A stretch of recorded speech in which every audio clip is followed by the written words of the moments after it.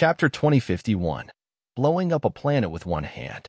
You are Hansen, the Shura Queen asked when she saw Hansen without armor. She recognized him. She remembered Hansen because he was important in the Alliance. Plus, Hansen had a blood relation to the Luo family. He was a distant relative of the Jade Shura. Hansen laughed, but he did not speak. Jade Minger stepped aside. She really hated them both.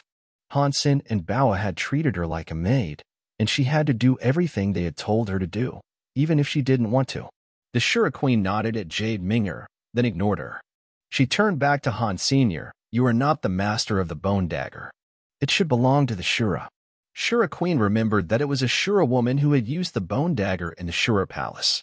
No one could stop her. She used falsified sky powers in their full form. The strangest thing was when that woman gave the Shura Queen the falsified Sky Sutra. It allowed the Jade Shura to finish her skill, and in doing so, she became much stronger. Jade Shura had originally thought it was God that had given them the rest of the skill, but now, she did not think so. Does it matter if I am or not? You just need to know that I can destroy the Shura, Hansen said. Why should I believe you? The Shura Queen asked quietly. You came here, didn't you? That means you already believe me. Hansen smiled, and he then went on to say, the Battle of Franco, the assault on Heilmans, the strike on 4690, they can flip the situation of the Shura on its head. Can you actually sort out these problems? It's you.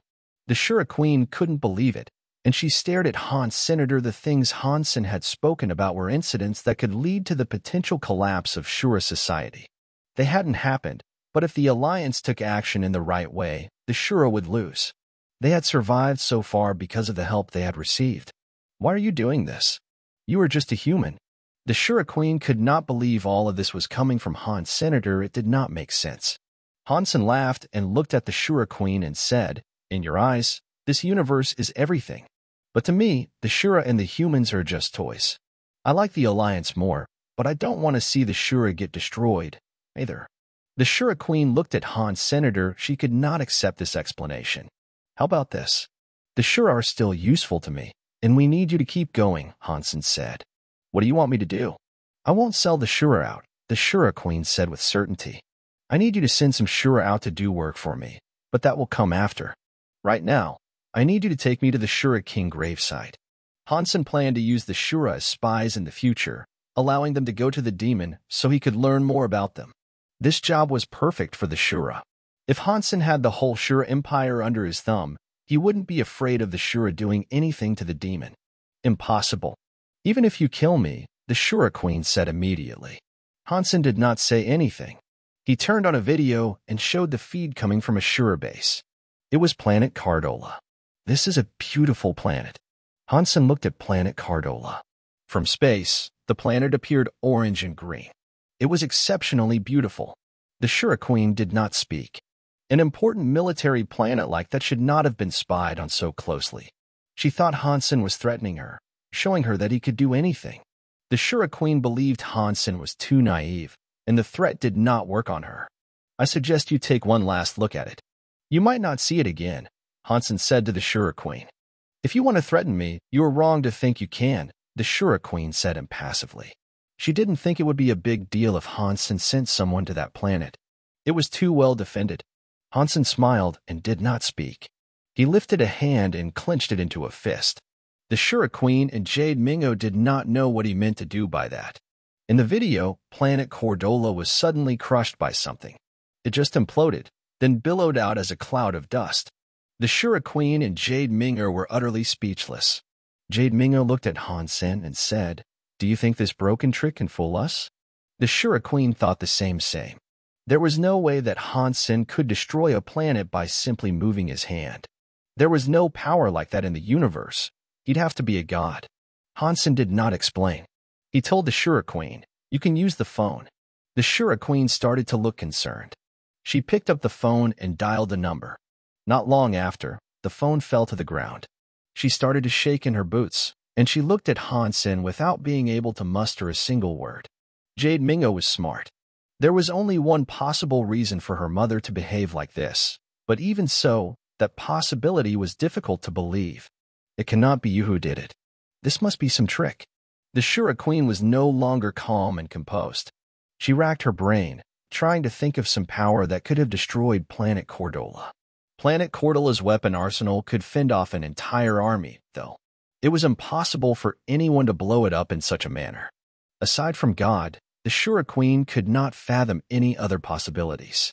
If you need me to, I can destroy more Shura planets. Perhaps after seeing a few more go, you will believe me, Hansen said quietly. When the Shura Queen and Jade Minger heard that, it felt like their ears were going to stop. Why must you go to the Shura King grave? The Shura Queen asked. She had no choice but to believe him. I am trying to confirm something. Don't worry, I'm not interested in your Shura Kings. I won't disrespect their bodies, Hansen said. Let Jade Minger go, and I will go with you, the Shura Queen said, gritting her teeth. She had tried hard to hide her vulnerability, but now, what was the point? It doesn't matter where she is in this universe. I have some work for her to do, anyway. Hansen had no plans of letting her go. Chapter 2052, Shura Coffin. The Shura King gravesite was above and beyond Hansen's expectations. The grave itself was a planet. It was a planet that could alter its orbit, too. The Shura had moved the planet to a system in the barrens of space. There were many other planets just like it, and if the Shura Queen had not taken Hansen there herself, he would never have guessed it to be the Shura King gravesite when he initially laid eyes on it. On the planet, a giant mountain opened up. It was the entrance to the graves. You needed an item to open it, and it was something that belonged only to the rulers of the Shura. Hansen walked into the gravesite without hesitation. On either side of him, there were statues depicting beasts. When he entered, the grave watcher beasts came alive. They opened their mouths, exhaling falsified sky powers. The strength they wielded was god-class by Alliance standards. There were so many grave watcher beasts there, and they all used their falsified sky powers together. It was like fighting 1,000 god-class elites all at once. But before the scary power reached Hansen, it was warded off. The powers couldn't come closer than 3 meters from Hans Senator. It was like there was an invisible shield protecting him. The Shura Queen and Jade Minger were in shock. That unbelievable power could not even touch Hans Senator. It was hard to imagine. None of the tricks and traps of the gravesite worked on Hans Senator. He didn't even ask them about the gravesite. He just kept on walking, without anything being able to stop him.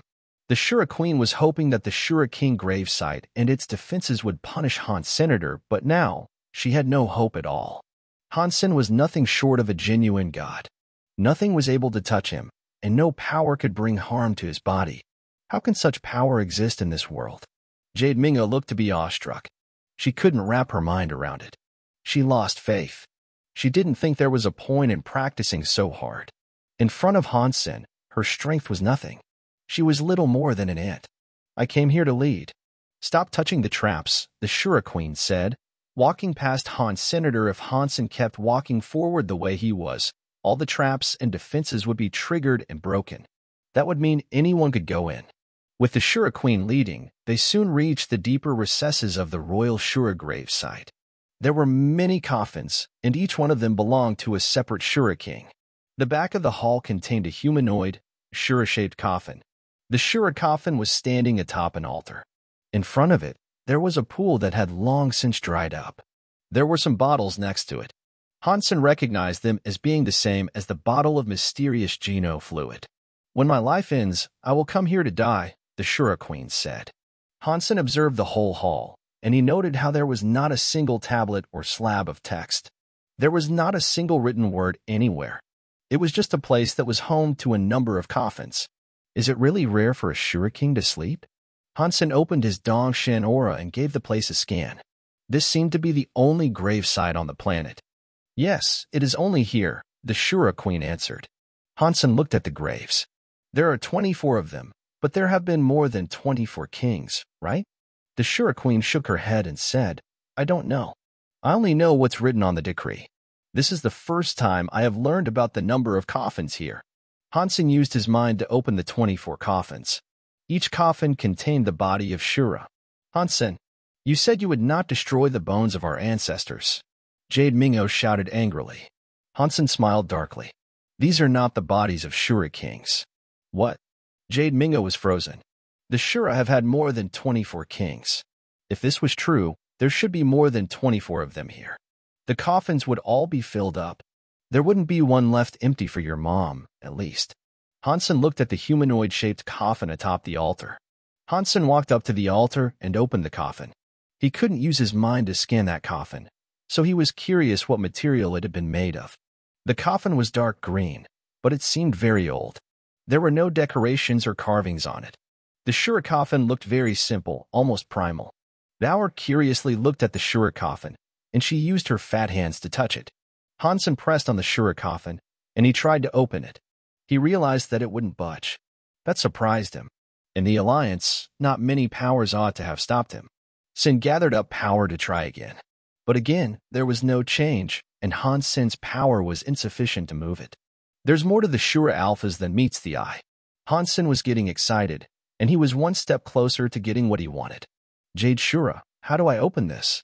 Hansen looked at the Shura Queen as he asked. This is our alpha's coffin. No one touches it, and none would dare open it. If you cannot open it, then how are we supposed to? The Shura Queen said. No.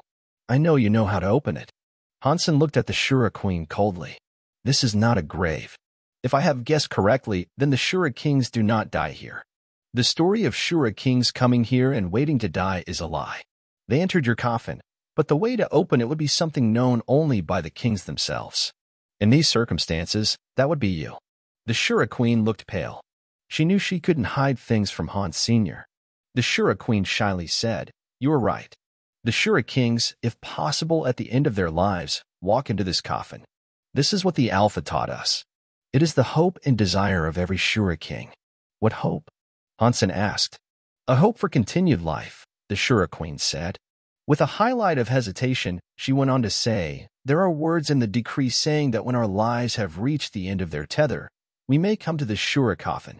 It is said it can extend our lives. It can allow us to be reborn. If you open it before that, however, bad things will happen to you. Hansen knew what she meant, and he coldly said, You can decide whether or not to open the coffin now, then. Open it, or see the destruction of the entire Shura race. Chapter 2053, Path. The Shura Queen walked to the altar and stood before the Shura coffin. After bowing sincerely before it, she drew a dagger and stabbed at the head of the coffin. The dagger was purple, and it had been forged from a strange material. It sort of looked like her horns, but it was darker, and it looked heavier. The Shura coffin did not have a seam, but the dagger was able to slip inside without any resistance. The handle was still stuck on the outside, however. It looked like a horn atop the coffin. There was a catch of noise, and then the entire coffin began to shake. The door opened to reveal what was inside. Hansen kept a firm eye on the coffin, and when it opened, a scary presence emerged. It came at the Shura Queen and Jade Minger, and the power tried to pull them inside the coffin. Even with the power that the Shura Queen possessed, she was unable to fight back. She and Jade Minger fell forward. Hansen moved his hand and cut the power off. He pulled them both back, and then the coffin shut and returned to appearing just as it had before opening. The dagger on the coffin was gone, though. It was only open for a moment, but in that time, Hansen had seen darkness inside the coffin. It was like a black hole. This wasn't just an empty box.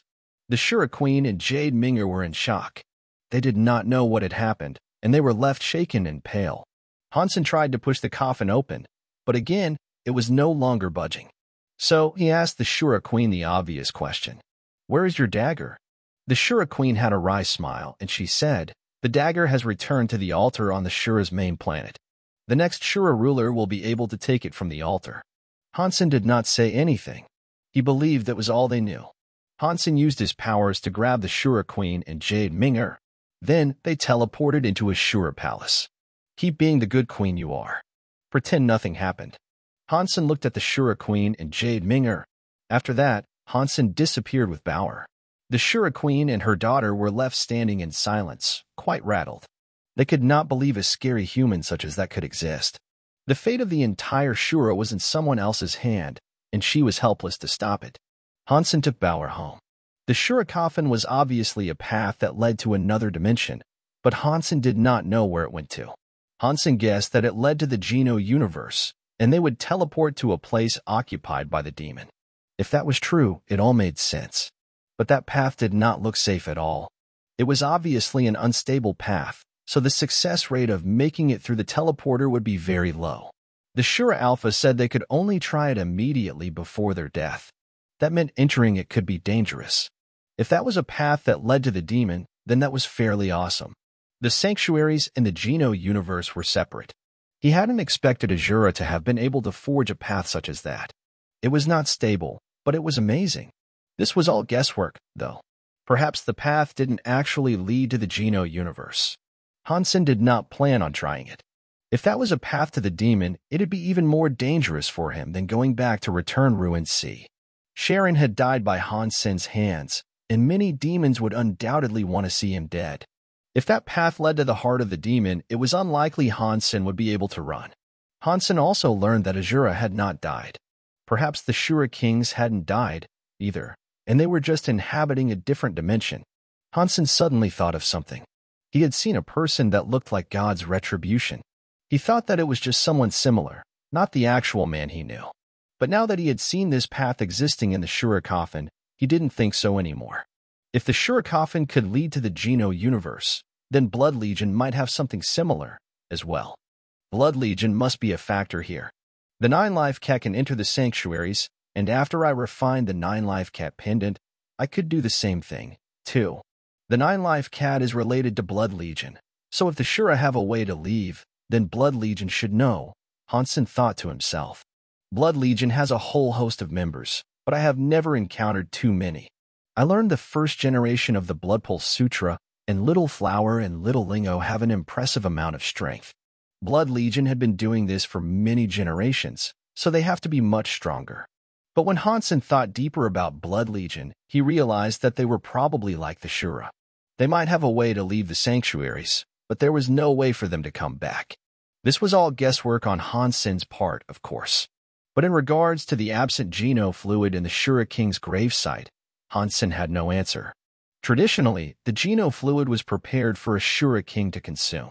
Perhaps they used it before opening the coffin, but then the humans came to steal it, and it dried up for good. How can I contact a Blood Legion member to ask this?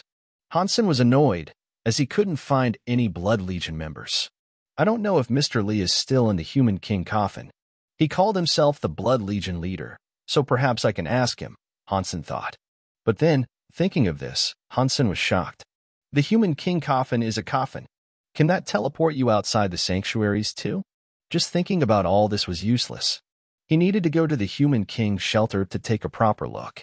It was strange that the coffin was in the sanctuaries, not the Alliance. There shouldn't have been a way for it to teleport all the way to the Geno universe. But when 9-life cat first appeared, he made a point of lying down atop that holy coffin. Hansen thought it was possible. Don't let me find you again, you shoal 9-life cat, Hansen thought angrily. Chapter 2054, The Power of the Blood Pulse Sutra. After going back home, Hansen used the teleporter to return to the lower-level sanctuaries. Then, he went to the Human King's shelter and found the holy coffin. Hansen had been unable to open it before. Now, he was still unable to open it. It made him frown. If a human god went to the Geno universe, why aren't there any human races in the Geno universe? Hansen did not understand. Hansen left the human shelter, shelving all his guesses. He continued to absorb the blood that stained the blood feather knife, hoping to reach Marquise soon. Power was what he needed if he continued to seek the answers to his questions. If Hansen was able to beat up the demon leader, he might be able to learn all that he wished to. But he didn't have that power. He'd been forced to resort to Super God's spirit just to defeat Sharon. Hansen had a relaxing time. He went drinking with Zhang Danfeng and played some video games. He occasionally played with his Warframe on Skynet with 304 students. It had been a long time since Hansen had had the chance to experience some peace. 2 months later, Hansen finally managed to clear all the blood off of the blood feather knife. But even so, he still needed a little bit more if he was to reach the status of a Marquise. But after the blood was cleaned from the blade, the knife itself shone with a holy light. It was as if it had been reborn, and it was very lively as a result.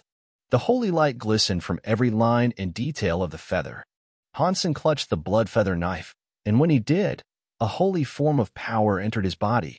He felt as if he had been blessed, and he felt his stats increase. But when Hansen let go of the knife, that holy power disappeared. Although this knife is not deified, it is certainly half deified. Hansen fingered the blood feather knife, rather ecstatic about its potential. With that knife, he'd have a higher chance of escaping Return Ruined Sea when the time came. Hansen wasn't going back to Return Ruined Sea yet, though. He went to the training room and brought out the upside-down scale.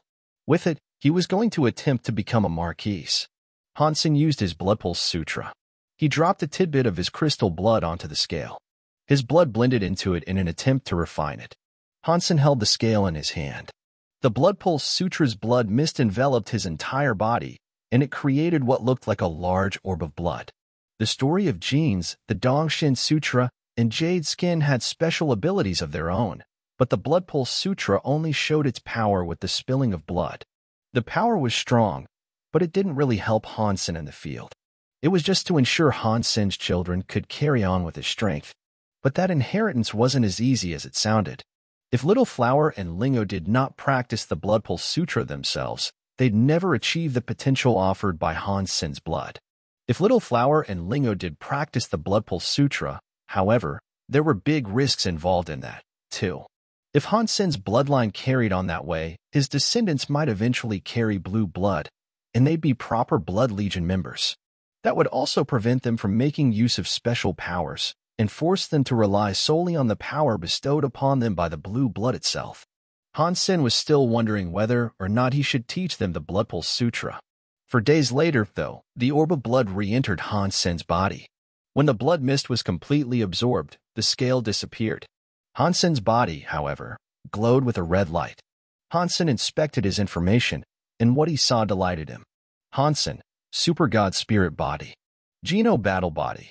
Mutant Blood, Marquise, Spell, Earl, Dongshin, Earl, Jade Skin, Earl. Level, Marquise Lifespan, 1000. Hansen was happy that his mutant blood had reached the level of a Marquise, but mutant blood only improved Hansen's fitness. Nothing else was increased. That made him rather depressed. Does the power of the Blood Pulse Sutra really only affect the children? Hansen thought to himself. Leveling up to Marquise meant Hansen could absorb the xenogeneic genes of a Marquise-class creature. So Hansen brought out a few such mutant xenogeneic genes. He lifted the Xuanhuan Dragon, Demon Snow Cow, and Demon Dragon mutant xenogeneic genes in the palm of his hand. But an announcement played, telling him he did not have enough genes of his own to absorb them. It looks like I'll need to find some more Marquise genes. Hansen felt depressed. He did have a few Marquise xenogeneic genes, but they were still on Little Jade Island, over in Sky Palace. He hadn't brought them with him to the ancient god space. Since he couldn't return to Sky Palace yet, he would have to hunt. Hansen was going to return the 3 mutant xenogeneic genes to his Destiny's Tower. But as he did, his heart suddenly jumped. He used his Blood Pulse Sutra on one of the mutant xenogeneic genes. The blood air blended into the Xuanhuan Dragon's orb, and it dyed the ball completely red. Hansen was so happy. He used his Blood Pulse Sutra to refine the brain orb. It blended into his blood successfully. His boiling blood was suddenly imbued with an unexplainable power. Hansen could see the power in his blood increase, but it was different from the way mutant xenogeneic genes had affected him before. This power only made his blood stronger.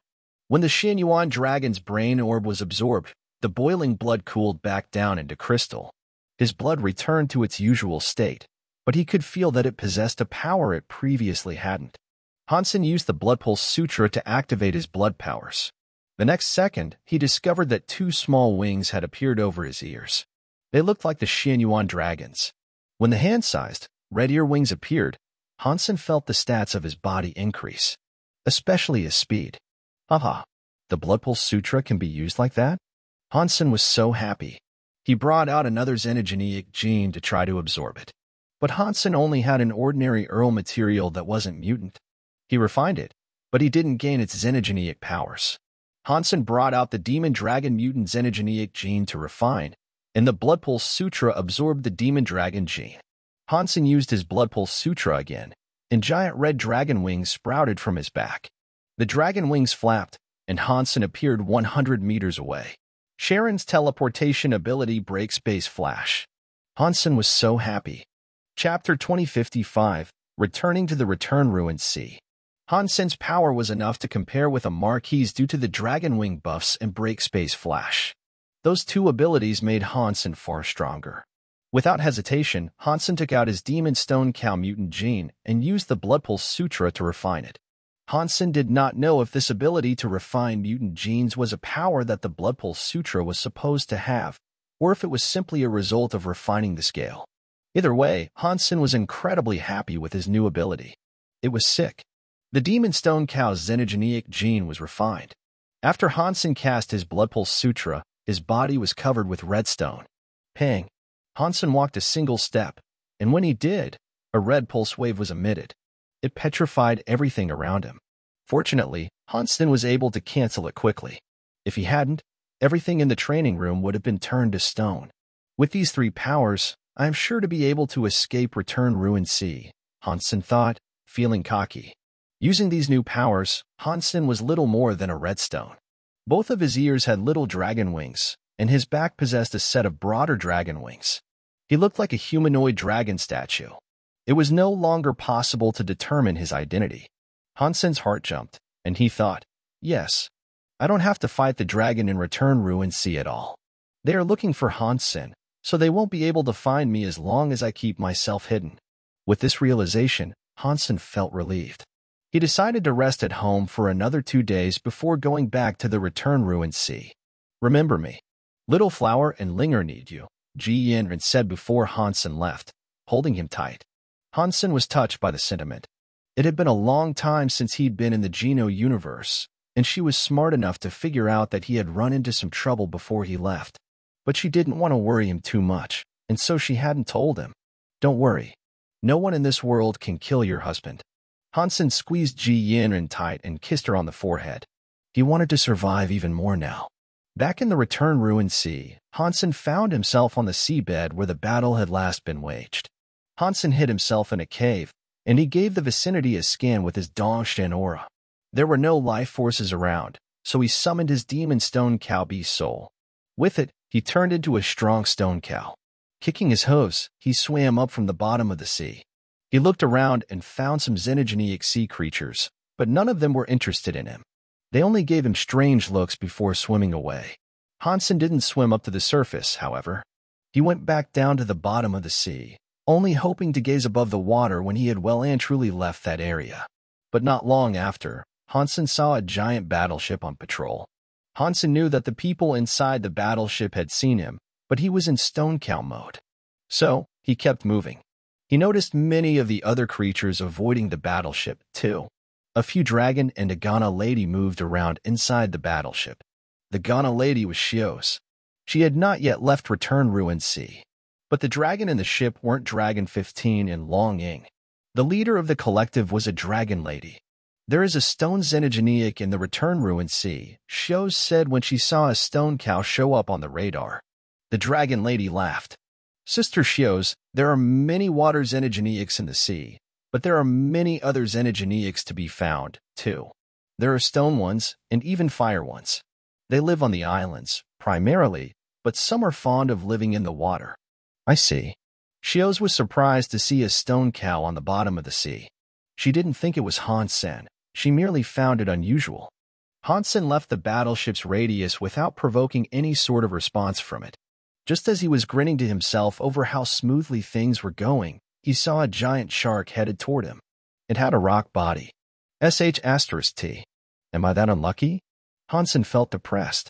He didn't want such trouble at a time like this, but trouble had a way of seeking him out. The giant shark swam extremely quickly. In his stone cow shape, Hansen couldn't perform many skills, either. If the battleship saw a stone cow using knife airs, they'd most certainly grow suspicious. Pang! The shark hit Hansen, and when the two rocks collided, it generated a large shockwave. The rock shark's power was similar to Hansen's. Hansen's body was knocked back 10 meters, cleaving a ravine along the seabed. The shark swung its tail around and came back after Hansen. It wanted to bite into Hansen's neck. Hansen knew he would have to fight. The shark was a Marquise, so fighting with simple power-on-power likely meant he could win. If he did fight back, however, he might end up drawing more attention. Hansen roared, lowered his head, and rocketed forward. His horns rammed into the stone shark's belly, peeling and shattering the rocky skin of the creature. It drew blood. The shark's shell was rock, but on the inside, it was still all flesh. It was nothing like the stone cow that was pure rock. Hansen kept trying to hit the shark, wanting to kill it and move on. But before he killed the shark, a few people came out onto the deck of the battleship. They were dragons, but Hansen did not see Dragon 15 or Longing amongst them. They were unfamiliar to him, aside from Xios, who he recognized. Hansen was shocked. Xios is here? She's smart. Has she noticed anything? While Hansen fought the shark, watching Xios and the dragon at the same, they approached him. He did not know what they wanted, but they weren't helping him in battle. Xios, you are interested in this stone cow? Let me ask Long Xin to catch it for you, the dragon lady told Xios. Xios smiled. There's no rush. I just think this stone cow is interesting. I want to take and keep it as a mount, so I should capture it by myself. Otherwise, it won't obey me, and making use of it might be more difficult. True. I have heard the Ghana are good at talking with xenogeneics. 19 would like to see this. The dragon lady smiled. Chapter 2056, Stone Cow. Xios and the dragon lady did not lower their voices, so Hansen could hear everything they said clearly. Trying to take me as a mount? How dare you? Even if I was willing to, wouldn't you need legs? Hansen wondered how he might get out of this particular predicament. The dragon lady looked as if she was Marquis class. The rest of the crew looked to be no less than dukes. With a battleship at their disposal, making an escape did not seem like a viable option. The main problem, however, was that if Hansen exposed himself, the entire return ruined sea would be going after him. The exit would be heavily guarded from that point on, and running would become impossible. No, I can't expose myself, Hansen kept thinking as he tried to finish off the rocky shark. Xenogeneic Marquis hunted. Rock shark, xenogeneic gene found. Obtained rock shark beast soul. Hansen ripped apart the rock shark's body and bit into a bone that was the xenogeneic gene. He acted like nothing had happened and started to casually swim off. Xios wasn't going to let Hansen get away, though. She moved her snake tail and blocked Hansen's passage with a holy light. Hansen mooed at Xios to show that he was a cow. Xios smiled, then waved her hand. A holy light halo then flew towards him. Hansen tried to chomp on the light with his teeth. He wanted to see if he could break it without exposing himself. The ring hit his head and then grew larger. It slipped over Hansen's head and tightened around his neck. The halo tightened around the stone cow's neck, feeling as if it was going to choke him. Hansen shook his head and tried to get rid of it, but that light was so tough. Even with the stone cow's powerful body, he could not break it. It must have been a special geno art belonging to the Ghana. As Hansen wondered whether or not he should use his own powers to break it, he heard a strange noise come from Xios. Hansen had never heard this before. It was not a specific language, but he knew what it meant. It was a comforting tone, compelling him to obey her. It also had an undercurrent of threat. It was complicated, but somehow Hansen was able to hear and understand it. The geno arts of the Ghana are creepy. It is a shame that Purgatory Heaven isn't Planet Eclipse. Otherwise, I could ask the Guna sisters, Hansen thought. Since I cannot run now, let's pretend that I have been captured. With Xios' status, perhaps she can take me out of Return Ruined Sea. Maybe then I can expose myself. Xios kept making those sounds, and the halo continued to tighten. He felt as if his neck would snap. Hansen could get rid of the halo, but instead, he just widened his cow eyes and looked tamed.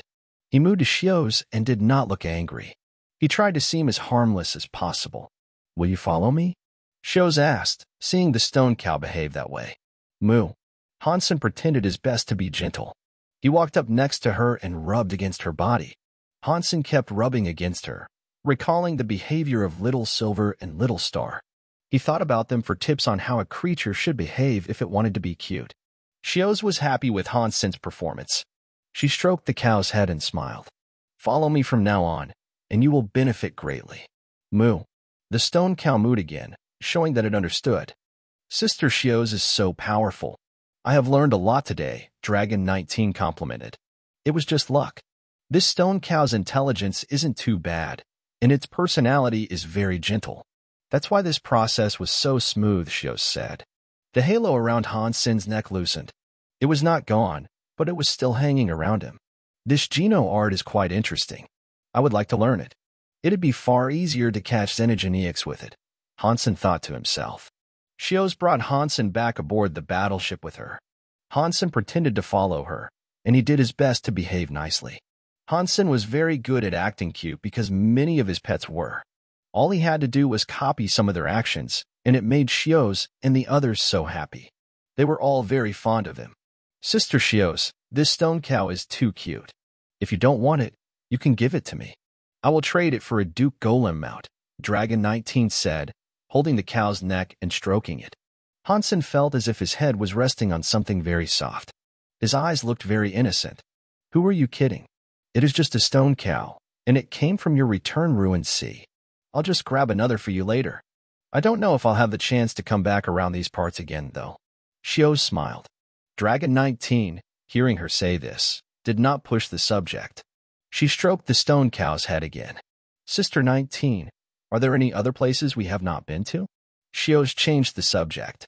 I have searched thousands of miles, and I think Hansen really did escape return ruined sea. If he hadn't, I would have found him by now, Dragon 19 said. Since they were talking about him, Hansen sat right next to Xios. He leaned against her, making sure he caught all they were saying. Xios frowned and said, how did he get out of return ruined sea? Maybe he has space powers or a treasure of some kind. Otherwise, how could he have come here in the first place? Dragon 19 shrugged. Hansen is strong. He killed Sharon and Sister 13, and he managed to escape from Brother 15 and Long Ying. I am afraid only our big brother might be able to take him down. Xios frowned. I have been investigating Hansen a good deal. He fought Lone Bamboo in Sky Palace to a stalemate. He is a genius. Not many of the same level are capable of beating him. Huh. He is just lucky he hasn't encountered my big brother yet. Dragon 19 scoffed angrily. Dragon 1 is the best of the dragon. He is the leader of the dragon, so of course he is very strong, Xios said. But Hansen is gone. If my brother had been here to fight him, he'd have been killed.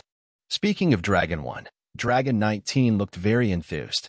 She seemed to really admire him. Xios and Dragon 19 did not plan on leaving Return Ruined Sea just yet. They continued searching for a while with their battleship. Xios thought Hansen was still around someplace. If it was Dragon 19 in command, they'd have left a long time ago. Chapter 2057 Conspiracy. What is wrong with this woman? Does she have some sort of grudge against me? Hansen was depressed. Even the dragon thought Hansen had left Return Ruined Sea by now, but Xios was still determined to find him. That was why he was so depressed. If it wasn't for Xios, escaping Return Ruined Sea would have been a much simpler affair. Does she know something about me claiming Purgatory Heaven? Is that why she wishes to catch me so badly? Hansen thought that would be impossible, though. Hansen couldn't really use Purgatory Heaven, so he had hidden it in Planet Eclipse. No one knew about it, so he couldn't think of any way that it could have been discovered. Xios rested in her room for a time, and Hansen followed her. Xios reclined on a deck chair to relax, but she didn't go to sleep. As she did, she stroked the stone cow's head. Where is Hansen hiding? Hansen was planning on resting, too, but she suddenly started talking to herself. Hansen wanted to ask her why she was looking for him, but he was unable to. Maybe he really did leave Return Ruined Sea, but that means it will now be impossible to catch him. The dragon and the demon cannot go to Sky Palace to capture him. Xios continued speaking to herself, trying to formulate a plan. Keep talking. Why do you want to catch me? Come on. Hansen was desperate to know. Judging from the tone of her voice, there had to be a reason why she wanted to find him so badly. But Xios did not say anything more, and she just fell asleep. Hansen was depressed, but he had no choice but to rest.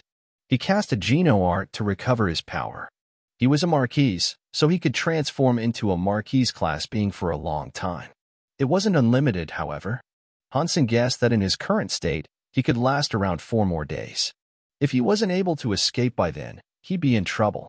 Seeing Xios' determination, he knew she wasn't going to stop her search. He didn't think he'd be able to escape in 4 days. If I cannot escape, then I will have to take a risk. I should kidnap Dragon 19 and take her as a hostage. Or maybe I should try to put pressure on Xios and threaten her to take me out of here? Hansen thought to himself. Hansen thought Dragon 19 was very strong. The bodies of the dragon were impressive, and it would be hard to take her down without drawing the attention of others. Xios' body did not look weak, either.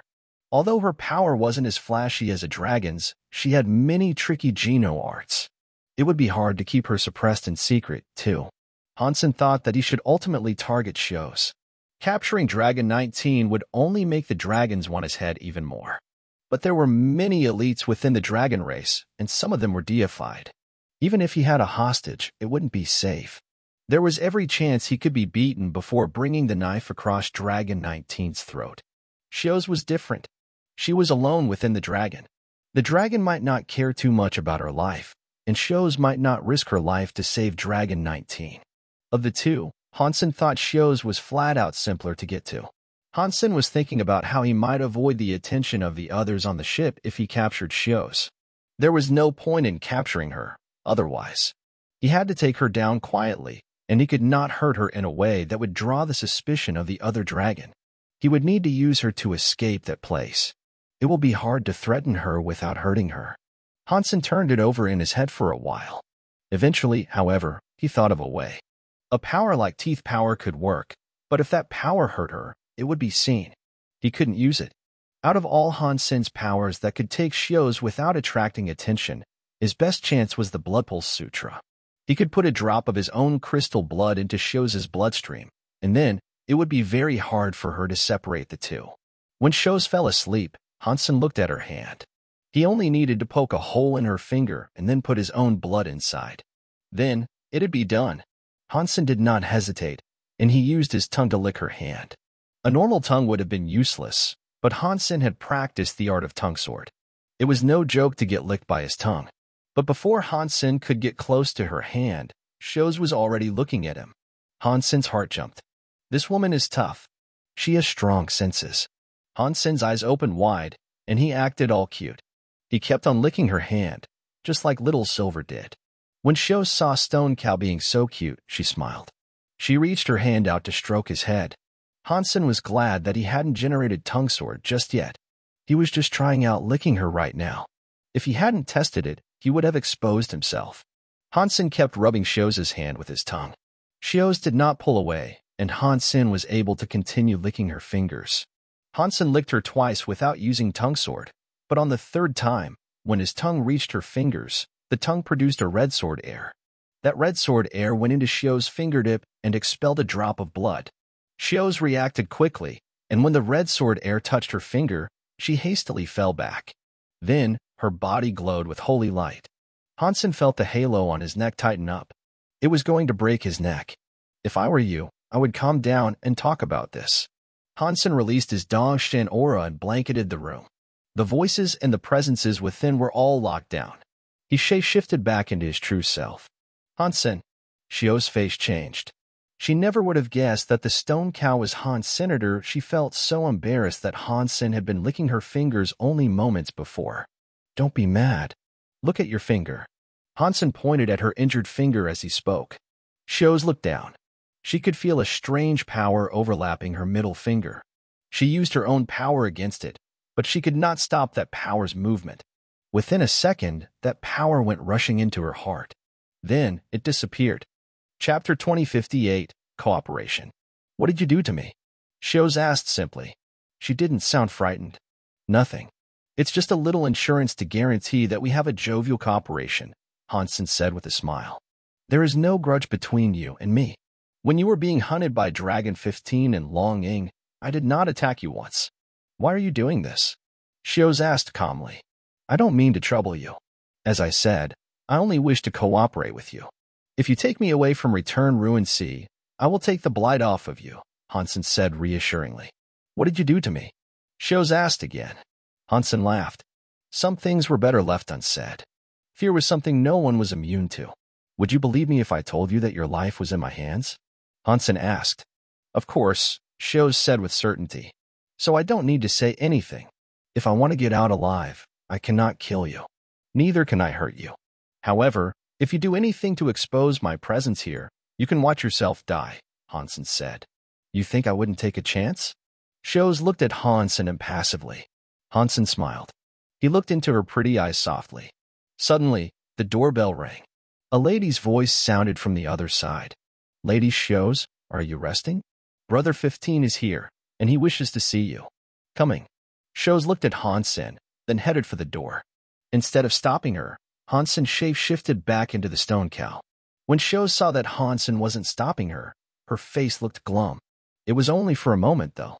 Her expression cleared, and she opened the door to find Dragon 19 standing on the other side. "Where is 15? Shou asked with a smile. "Brother 15 is in the control room. Something has happened, so please go there," Dragon 19 said, looking awkward. "Okay," Shou answered. She closed the door slowly behind her, looking at Hans and the stone cow as she did.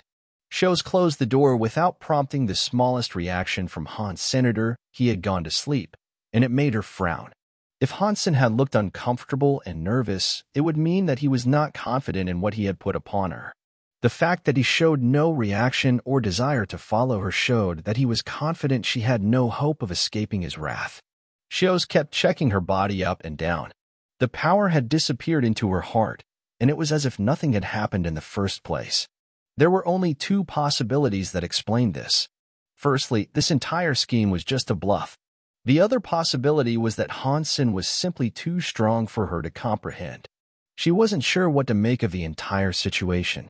Being unable to determine what was going on actually made her worry a touch. Hansen stayed in Shou's room with a bit of worry himself. Hansen did not know what effect the crystal blood would have on her. But all he could do was stay where he was. He had to stay put and not show his worry. If he showed a lack of confidence, Shou would doubt him. That would be bad. I've made my gamble. Let's see if she can remove the crystal blood inside of her. As he waited in the room, Hansen thought about what he might do if she sold him out. Time passed, and Hansen had been left in the room for 2 hours before the door opened again. Hansen didn't look up. His Dongshin aura was enough to tell him that Shou had returned to the room alone. "Fine, you win. How do we cooperate?" Shou walked over to the bed and sat on it. She smiled at Hans Sr. "It's simple. You take me away from here, and I will remove the effects I have stricken you with." Hansen then went on to say, "But I am telling you right now that my appearance as a stone cow can only last another 2 days. You have 2 days to take me away from here. If you don't, then you and I must suffer together. But this deal is not fair. How can I be certain that you'll remove whatever it is you've put upon me?" Shou asked. "I am controlled by you too." Hansen pointed at the halo around his neck. "How can a small trick like that trouble you? You killed Sharon." "This is just a minor halo," Shou said casually. "If you don't believe me, you can put something else onto me, and we can remove them together once we're free. But I don't think that is necessary. It is as you said, there is no grudge between us. If you save me, I will have no reason to upset you or the rest of the Ghana," Hansen said. "Sure. Let me put an effect on you. We can remove them together once we're out of here," Shou said. "Okay, but you have to remove this halo.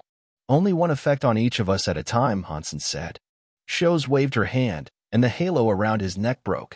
She slithered her snake body closer to Hans Sr. Hansen didn't move. Whatever she put on him, it would be removed whenever he enabled his super god spirit mode. Shou, seeing Hansen stand where he was without moving, sighed and thought to herself, "He is so confident. He must have cast something really powerful on me." With a bit of hesitation, Shou smiled at Hans Senator. She put a hand on Hansen's face, his human face, and tilted it upward. Her hands were touching Hansen's jaw as she angled his head for a clear display of his neck. "You have good skin. Even I am jealous." Shou's voice was magnetic. Her lips were coming in close to his neck. Her red lips opened, and just as they were about to come into contact with his neck, 2 white teeth were revealed, like the fangs of a snake. They shone as she bit into the flesh of his neck. Hansen did not avoid it. He just stood there like nothing was happening. Shou raised her head and pulled back. His neck had teeth marks on it, with 2 deeper spots where the fangs had been. "Okay, now we can discuss business." Shou licked the blood off her lips with her tongue. She smiled at Hans Sr. Chapter 2059, First Entry. "You can really only remain a stone cow for another 2 days?" Shou asked, looking at Hans Sr. "Yes." Hansen nodded. "Then this is pretty bad. I said I wanted a sea-wing beast for a mount, and so Dragon 15 invited me to an island where they live. I cannot leave before I do this. Otherwise, he might grow suspicious," Shou said. "How long will this take?" Hansen asked. "From my estimates, I'd say 3 days," Shou said. "Fine. 3 days. If we're not out in 3 days, we die together. My life is cheap, so it'd be an honor for me to die beside a beautiful Ghana princess. Hansen laughed. Shows looked at Hansen, but she was speechless. The limit of only being able to shapeshift for another 2 days was a lie. She couldn't be certain what was fact or fiction with him. Hansen did not ask anything more about why Shows was investigating him. He wanted to wait until they were free and clear before resuming that particular discussion. Shows was not dumb, though. She knew that Hansen knew, so she never felt secure near him. If Hansen did not have the Ghana's kiss, Shows would not have wanted to send him out. Sea-wing beasts rested atop the cliffs upon an island. There were many caves in those cliff sides, and they lived in such pockets. Sea-wing beasts looked like blue leopards with 2 blue wings. The adults could grow to be 20 meters long. Although they were only a Marquise-class Xenogeneic, they flew extraordinarily quickly, and they performed well on land and water, too. They were one of the top Marquise mounts one could obtain. Right now, it was Sea-wing beast breeding season. Dragon 15 wished to get Shows one of their eggs. The adults of that species were too wild and could not be tamed. The battleship might have disturbed the creatures if it got too close, so they made sure to stop 100 miles away. Dragon 15 walked to the island where the sea-wing beasts lived. Shows sat atop the stone cow that was Hansen, looking very elegant. She must be doing this on purpose, Hansen thought grumpily. She was there to collect a new mount for herself. She could have totally left Hansen back on the ship, but nope. She decided to ride him there. Hansen had to endure it, though, and he took comfort in knowing he could get her back when he made it out. Shows, they are Marquise class. Sea-wing beasts are much better than this stupid stone cow. Dragon 15 saw one of the sea-wing beasts fly by, and he smiled. They are very nice Marquise mounts, but they are difficult to tame. Unlike the stone cow. Shows smiled. Brother, you do not understand. The stone cow is dumb, and that's why it is so cute. I would like one, too, but I haven't been able to find another. Dragon 19 still really wanted one for herself. She had gone in search of one, but sadly, found nothing. Dragon 15 looked at Hansen and said, "It's just a stone cow. If you like it that much, 19, just ask Shows to give it to you. Shows is always so nice, so I am sure she wouldn't disappoint you." After that, Dragon 15 looked at Shows seriously and said, "Shows, I only have one sister, and my sister really likes that dumb creature. I will trade you a fire beast for it." Hansen felt terrible. That Dragon 15 was way too smart. Just hearing Dragon 19, he grew a suspicion. If 19 likes it that much, she can just take it. There is no need to sully our relationship with trading.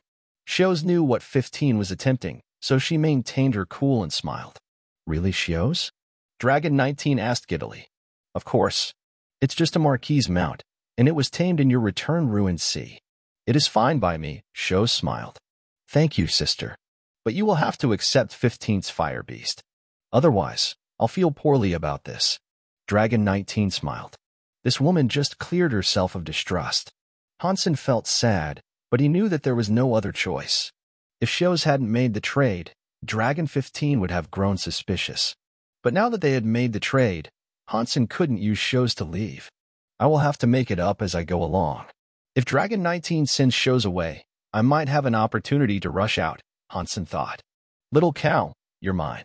Dragon 19 held Hansen's head and rubbed his cheeks. She really adored the thing. "If I knew this was to happen, I wouldn't have acted all cute," Hansen thought in depression.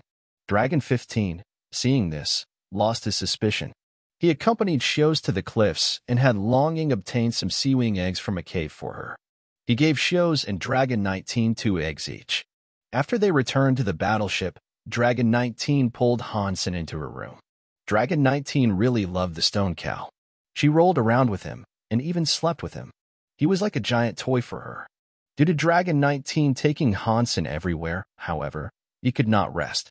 If things proceeded this way, he'd only last 4 days. 3 days went by, but there was still no movement from Shows. Hansen almost wanted to expose himself, but then he heard Dragon 19 mention that Shows was leaving.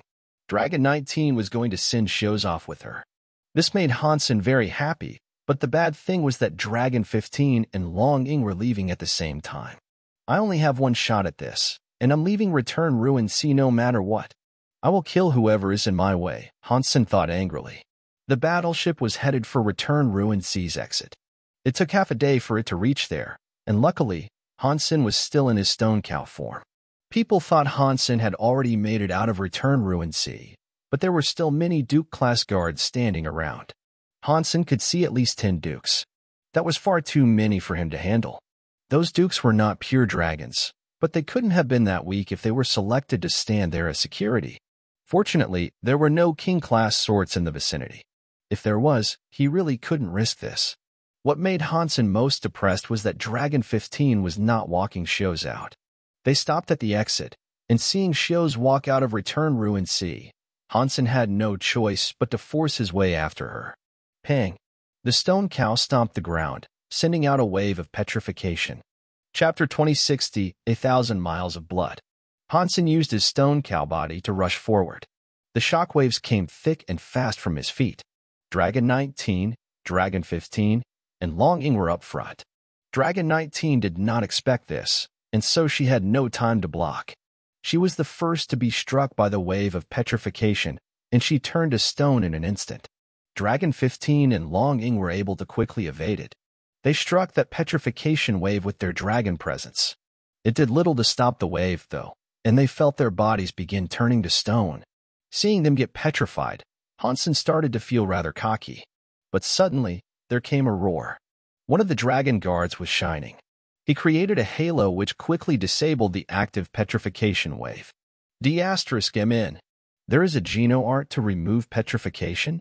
Hansen's stomach sank, and he stopped using his stone cow body, which was too slow. He revealed his true self, drawing his blood feather knife as he ran for the exit. The few dragon dukes on guard leapt forward. They all cast their dragon powers and ran towards him. That is Hansen. Kill him. Dragon 15 yelled in fury. He became a Xenogeneic and jumped towards Hans Sr. Long Ying was even faster than he was, though, and her spear was fast approaching Hansen from behind. Hansen looked unconcerned. Two small blood-red wings appeared on his ears, and giant dragon wings sprouted from his back. His body turned dark red. He looked more like a dragon than Dragon 15 did. And on top of that, he had become far stronger. Whoever gets in my way will die. Hansen clutched his blood feather knife and raced towards the Duke dragons. He did not care about Long Ying and Dragon 15's powers. As the dragon presences and the lance converged on Hansen, he simply flapped his wings and disappeared. The scary dragon presences ended up hitting Long Ying's lance, which created an explosion and a shockwave that sent her and the Duke stumbling back. Hansen was in front of the Duke guards now. His knife immediately slashed towards one of the Dukes with a knife air that looked like a purple fang. The Duke was still reeling from the shockwave, so he used his lance to try to block the strike. Dong! The blood feather knife broke through the Duke's lance and plunged into his chest. It broke the bones and ravaged the exposed organs. Hansen moved quickly towards the gateway out of Return Ruined Sea. Dragon 15 and the others chased after him, as all the Dukes collected their power and sent it toward him. It was a wild storm on his heels. Hansen kept flashing, using break space flash to teleport 100 meters at a time. He dodged the attacks while swinging his blood feather knife. Many knife silks were weaved in his wake. Arg! The Duke in the lead came into contact with the first knife silk. He moved too quickly, and the momentum tore his body in half across the silk. Hansen was still feeling cocky. The half-deified blood feather knife's knife silks were far stronger than his usual work. They could cut the body of a Duke with ease. And while that Duke might have been clumsy enough to allow that to happen, it was still an impressive surprise. But before Hansen could revel in his happiness, many more dragons and Xenogeneics appeared through the gateway. He hadn't expected there to be so many dragons immediately outside Return Ruined Sea. Seeing this, he knew he would have to kill if he wanted to get out. He used his powers like crazy, diving into the crowd of Xenogeneics with his blood feather knife. Hansen, this is the day you die. Dragon 15 turned into a Xenogeneic and continued the chase. He held his lance like a drill, spinning through the air as he came. The sky is in my hands. You are just a doll. How dare you say that? Hansen followed the whims of his knife, casting his skills to the best of his abilities. As he went, he also employed Heavenly Go and the Dongshten Sutra. Blurg. He moved like a mountain spring. Hansen's body was very strong. Wherever he went, knife lights were cast, and there was a ceaseless spraying of blood. Limbs were lopped and scattered all about. Shows saw Hansen killing thousands of Xenogeneics and nobles. She witnessed his red body repeatedly flash as the stream of blood became a raging river. Dragon Dukes and even pure dragons like Dragon 15 were unable to bring him harm. Dragon 15 was in the fight, but Shows was out of it. With a look of absolute shock, she watched Hansen battle the horde of Xenogeneics. Normally, she would think Hansen was weaker than the Dukes. He'd appear far inferior to them. But with what she was seeing now, she knew he wasn't. And she noticed Dragon 15 just following Hansen's blade like a puppet. Wherever Hansen went, the others were being dragged. They all did things far slower than Hansen did. The feelings elicited were scary. It made Show's scalp feel numb, as a chill ran through her heart. Those who follow under the sky's path are all dolls. The words popped into Show's head, and she had no idea where they came from. Scary man. No wonder he was able to kill Sharon. His knife skills are way beyond his level, Shows said to herself. The mountains and the rivers were dyed with blood, all because of the knife not being in its scabbard. Hansen fought for 1,000 miles, and wherever he went, dragons came for him. And on, they kept on coming. Hansen was soaked in blood, and severed heads bounced around his feet. The invisible knife skills he employed had taken many lives that were airborne, But even so, the Xenogeneics continued coming for him. Hansen, if I don't kill you today, I won't be a dragon. Dragon 15 was so mad, his dragon body came flying forward. The lance was like a needle, and it came spinning towards Hans Sr. Hansen swung his blood feather knife, and the knife skill and the lance collided. The knife air was broken. Long Ing was like a flying dragon. Her lance was like a raging beast. Hansen flapped his wings and evaded her strike. If he didn't have break space flash, he was sure to have been hurt. The power Sharon wielded was too incredible, and Hansen wouldn't have been able to kill him without Super God Spirit. He would have been the one to die. Countless bones snapped and streams of blood ran everywhere. Hansen killed across tens of thousands of miles, but there were still many Xenogeneics coming for him. He wouldn't be able to kill them all. The dragon were a famous high race of that universe, and they deserved their reputation. Hansen, a grand mistake you have made, making an enemy of the dragon. A new, scary dragon flew down to the battleground. Big brother! Dragon 15 screamed excitedly. Hansen was shocked. The leader of the dragon, Xuanhuan, had come. Chapter 2061. Landslide breaks 1,000 evils. An invisible pressure came down from the sky, and it made Hansen frown. The Xenogeneics and the nobles rolled back from him like a receding tide. All they did then was surround him. Hansen raised his head and saw 10 beasts that looked like birds. But they didn't look exactly like birds, and they were pulling a carriage. That scary presence stemmed from those monsters. Hansen felt sick. Those 10 monsters were stronger than the Dragon Dukes, and they could very well have been king class. That meant the person in the carriage they pulled had to be even scarier. Hansen did not understand the dragon society much, but he had heard of Dragon 1 through Dragon 19 in shows. They said he was the absolute leader of the dragon, but Hansen believed him to be young and a duke. However, Hansen had forgotten one crucial thing. Being young as a dragon and being young as a human were two very different things. Humans under the age of 30 were considered young, but when the sanctuaries were found, their lifespan was increased. The definition of young was therefore pushed back. Dragons had a longer lifespan, though. Their young ones could be a few hundred years old, so that was far beyond Hansen's expectations. The curtains were drawn, revealing a dragon sitting inside wearing a crown. He was clad in black armor. Hansen couldn't get a feel for his presence, but from his mere appearance, Hansen could tell that he was a king. A male and a female dragon also sat inside the carriage. They didn't look to be king class, but Hansen sensed they were still extremely dangerous. Dragon 15 and Dragon 19 ran to the black-crowned Dragon King and bowed. Greetings, 7, 9, and Big Brother. The Dragon King was Dragon 1, Hansen thought. How would he survive with a Dragon King adversary? You are Hansen, Knife Queen student? Dragon 1 asked the question, but remained seated in the carriage. Yeah, Hansen said. Dragon 1 did not ask anything more. He spoke to the other dragon man. 9, go and take him. Others will think we are weak if taking a marquis costs too much. Yes, Big Brother. That young dragon exited the carriage and walked to Hans Sr. Sho saw the young dragon walk to Hansen, and her expression became dire. The 9 sons of the dragon are different from ordinary dragons. All of them have a scary power, and Dragon One himself is here today. There is no way Hansen can escape from this, but I do not know what he did to me. What if I will later be unable to break the spell he put on me? Xios was worried. Hansen saw Dragon 9 approach with a lance. He couldn't sense any amazing power from the man, but Hansen believed that he was dangerous nonetheless. Hansen thought he was the same level as Sharon. What's wrong with these dragons? Hansen thought to himself.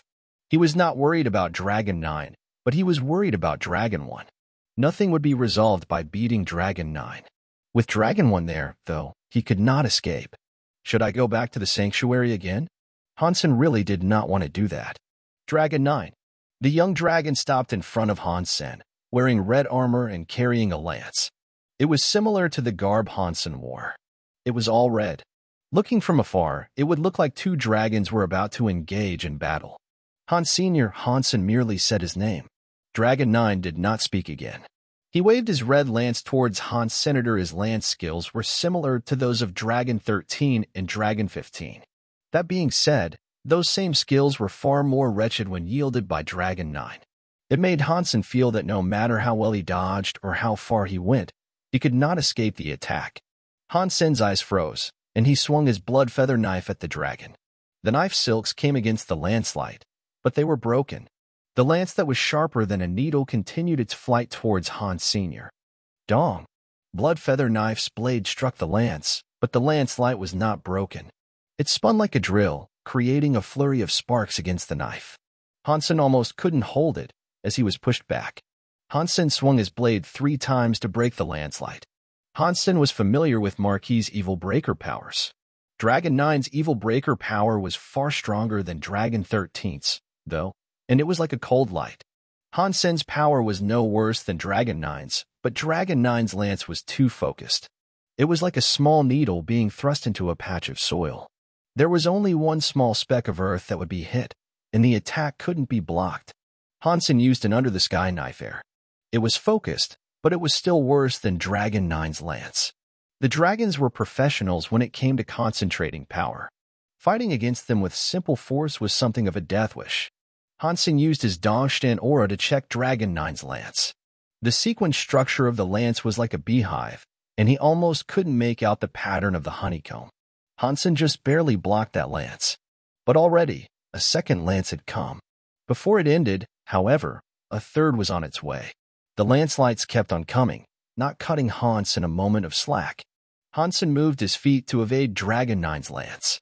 Unless he was able to concentrate power in a similar way, he would be beaten by continuing down this road. After Hansen dodged every landslide, the lights suddenly exploded. That concentrated power was scarier than a Marquise's power should have been when it exploded. It was too late for Hansen to fight. Hansen flapped his wings and teleported. When he appeared again, he was 100 meters away. He had managed to avoid the explosion. Dragon 9 kept on attacking. If the landslide missed Hansen, it would explode. So, Hansen had to keep on dodging and putting himself in a disadvantageous state. The dragon nobles and Xenogeneics that were watching were so happy. They chanted Dragon 9's name so loudly that it was a little frightening. Dong! Hansen's blood feather knife hit the lance, and the lance moved like a spinning dragon. He held blood feather knife and kept getting pushed back, with his legs cleaving 2 deep trenches across the earth. Chapter 2062, Blood Dragon Light. A few knife strikes broke the landslide. Hansen swung his blood feather knife, and many knife silks were weaved through the air. They tangled and knotted themselves around Dragon 9's wings, limbs, and body. He was unable to hold his lance and thrust anymore. Hansen had been dodging for so long so he could cast his knife silks. To deal with a strong power like Dragon 9's, soft power was useful. Dragon 9's body was gripped tightly by the silks. They tore through his armor and dug into his skin, but the contact produced sparks. Dragon 9's body had the same glow that the lance did, and all of a sudden, the knife silks around his body were broken. Dragon Light Protection. Xios recognized the power he had just employed. Hansen frowned. The power on Dragon 9 was concentrated like his lance was. It broke the knife silks easily. No one can beat the power of the Dragon Light. Dragon 9 moved his body, shaking off all the spiderweb-like strands of silk that remained. The lance and his body synergized perfectly as they came after Hansen again. Dragon 9's whole body was concentrated with a strong red light. He could use the evil breaker dragon light with amazing precision, and Hansen found himself at a disadvantage once more. He had to rely on his formation to fight. Hansen observed Dragon 9's power. It was different from Dragon 13's evil breaker lance. The red dragon light was more concentrated than Dragon 13's evil breaker lance's lights. The red dragon light was like something living. It concentrated and exploded when it needed to, unlike Dragon 13's lance lights, which lost all form of control when expelled from the body. Those really were just simple lance lights. This must be a modified version of evil breaker power. Hansen tried to think of a way he might triumph over this new form of attack. Needlehead versus light. I need to generate more power than he does. If I don't, I will lose. Hansen quickly made a decision. Although his knife silks were concentrated, they still weren't as dense as the evil breaker powers. But the knife silks also possessed qualities that the dragon light lacked. The dragon light was rough and strong, whereas the knife silks were soft and gentle. They were polar opposites. Hansen had suffered under an evil breaker lance's power before, so he was fairly proficient in doing battle against that sort of technique. Now that he looked at Dragon 9's dragon light structure, Hansen had a new thought. If he was able to use his gentle powers perfectly, they would not be any weaker than his enemy's strong power. But Hansen was not very good with this power. If his Jadeskin leveled up to Marquis class, he could effectively use Moon to do battle with Dragon 9. But right now, only the Blood Pulse Sutra had reached Marquis status. The Blood Pulse Sutra was for making babies and absorbing xenogeneic genes. It was the #1 geno art for passing down traits, but for combat, it was a little on the limp side. Hansen planned to learn the structure of Dragon 9's dragon light. He wanted to combine it with Moon's gentle power. That way, the knife silks could become stronger and achieve greater concentration. This was what the Dongxian aura was good at doing. After examining the honeycomb design that Dragon 9 used to concentrate his power, Hansen restructured the mass of his knife silks. That way, he could apply the gentleness of the Moon to the brute force of a replicated dragon light. The Dongxian aura was firing on all cylinders, and when Hansen slashed, the knife silks came flowing out like a flurry of ribbons. They broke before they even touched the landslide. It was not easy to produce knife silks that were a combination of two opposing powers.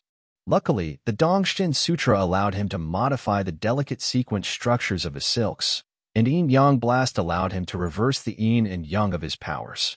If not for those two skills, he wouldn't even have thought about attempting this. Even so, Hansen tried it many times to no avail. If the soft powers were too much, they made the knife silks too weak. If the force power was too much, then the knife silks would shred themselves. Hansen needed to find a balance between the heavy and soft forces to make his plan work. That way, the knife silks would be tough enough without destroying themselves. This was just the beginning, though. He continued using Dragon 9's honeycomb power to concentrate the knife silks so he could go against the dragon light. Hansen's tests kept on failing. He used the dragon wings on his ears and his movements to avoid Dragon 9's attacks. No matter how much power Dragon 9 put into his attacks, though, he could not harm Han Sr. Xiao's was frozen. She could tell Hansen was having a problem with his knife silks and that he was testing something. Only Hansen could conduct such tests while doing battle with an enemy like Dragon 9, and Dragon 9 couldn't stop him no matter how hard he tried. Dragon 1 and the others could tell what was going on, too. It infuriated Dragon 15, who shouted that Hansen should die. How dare he humiliate Dragon 9 this way? Dragon 7 frowned. Hansen is weird. He has dragon wings on his back that looks like ours, and he teleports in the way Sharon did with his break space flash. But only Sharon was able to use that power, due to his ties to the demon. How does Hansen do what he is doing? Dragon 1 grunted. It is fine. Break space flash costs a lot of energy. The more he uses it, the more exhausted he will be. Sooner or later, he will fail. Dragon 19 curiously asked, Big Brother, what is Hansen testing? His knife silks are getting weaker. He is copying, Dragon 1 muttered with disdain. Copying what? Dragon 19 did not understand. He is copying old 9's evil breaker dragon light. He's trying to use it to improve his knife silks, Dragon 1 said. At those words, everyone was shocked. Dragon 15 was so angered by this, he cackled. Hansen has some balls. The evil breaker power of the dragon is difficult to copy. It's stupid to even think about trying it if you don't have the body of a dragon. And Brother Nine's evil breaker powers were modified in accordance to the specific needs and proficiencies of his body. Concentrated powers are Brother Nine's area of expertise. How can Hansen hope to copy him? Just like Dragon 15 said, Hansen's knife silks kept failing because it was either too hard or too soft. He couldn't find a balance. Dragon 9 was enraged by Hansen's behavior. His pretty face looked hard. I was bombing the blood dragon pool. I swap skin every 9 days. That is how I have received my blood dragon body 1,000 times, and that is what enables me to possess the evil breaker powers and create the blood dragon light I wield. You cannot simply copy this. Chapter 2063, Blood Dragon's Anger. Hansen did not care. He kept on swinging knife airs at his foe. Most of them failed, but many were able to come close to the basic shape that he needed. It was like a plucked string, vibrating to produce tones that could break the sky. Dragon 9's evil breaker blood dragon light was unable to touch Hansen, and it made him furrow his brows in frustration. The blood dragon light flowed brighter, and the light in his wings became solid. It was like a fog of blood obscuring the sky. Red scales appeared all across Dragon 9's body, and his hands produced red dragon talons. A red mist rose from his horns, and his entire body grew to twice its original size. He was 4 meters tall now. The scary presence he once carried only grew scarier. It was like an ocean wave, endlessly building in size. Hansen looked at Dragon 9. The blood feather knife was still busy producing knife silks. Dragon 9 didn't bother dodging. He allowed the silk to fall upon him, as the light would break them before they could even land atop his scales.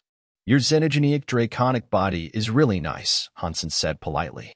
Dragon 9 snarled. The xenogeneic dragon body is nothing to one of the dragon. My blood dragon body is different, however. Even if you have break space flash, I am now something you cannot hope to escape. I would like to know what the difference is. Hansen kept talking as he repeatedly swung his knife. He was starting to grasp a subtle sense of what he needed to do. The knife silks that were made of both a soft and strong power were manifesting with a better success rate. All he had to do now was to concentrate what he was coming to grips with, and channel what he needed to learn from Dragon 9 to make them as tough as the dragon lights. Dragon 9 did not respond. He lifted his dragon lance with 2 hands. His evil breaker blood dragon light was spreading across the weapon, and the lance reacted as if it was alive. It became a scary blood dragon, and it roared in Dragon 9's hands. Its glow intensified. Hansen kept swinging. The knife silks cut across Dragon 9's body repeatedly, but the attacks did nothing. Old 9 is really mad. He cast Blood Dragon's Anger. Dragon 7 said with a smile. Dragon 15 said, if this is all he needs to kill Hansen, he should just do it. What's the point in talking? Hansen looked glum. He knew Dragon 9's lance was strong, and so he started moving his blood feather knife faster. Hansen, accept my blood dragon's anger. The power in Dragon 9's body reached the max. His red dragon wings flapped, and the lance he held looked like a ravenous monster. The dragon was a manifestation of light, and it held the power to destroy the world. It appeared in front of Hansen, and it was going to consume him. Hansen flapped his red dragon wings and teleported 100 meters away. This was the furthest away he could teleport with break space flash. But when Hansen moved, something went awry. The blood dragon's body exploded, and the dragon light went off like a firework. The concentrated lance light was perfectly pure, and it expanded to a radius of 1 mile. And it was not like an arrow that, once fired, became nothing.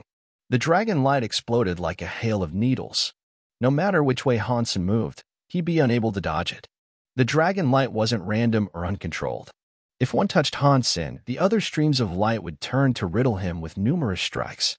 Hansen's body would be turned into a pincushion, and the dragon light would explode from inside him. Not even a Duke Elite could escape a power as wretched as that. Break space flash's max distance was 100 meters. Hansen couldn't use it to get far enough away to escape the blood dragon's anger's area of effect. If I cannot dodge, then there is no point trying. Hansen gripped his blood feather knife and kept swinging at the dragon light.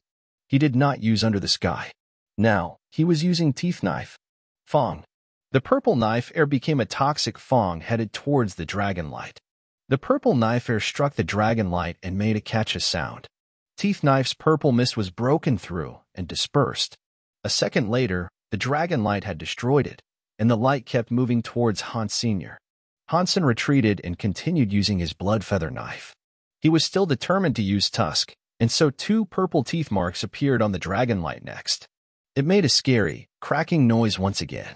The teeth power was shattered, but it shattered more slowly this time.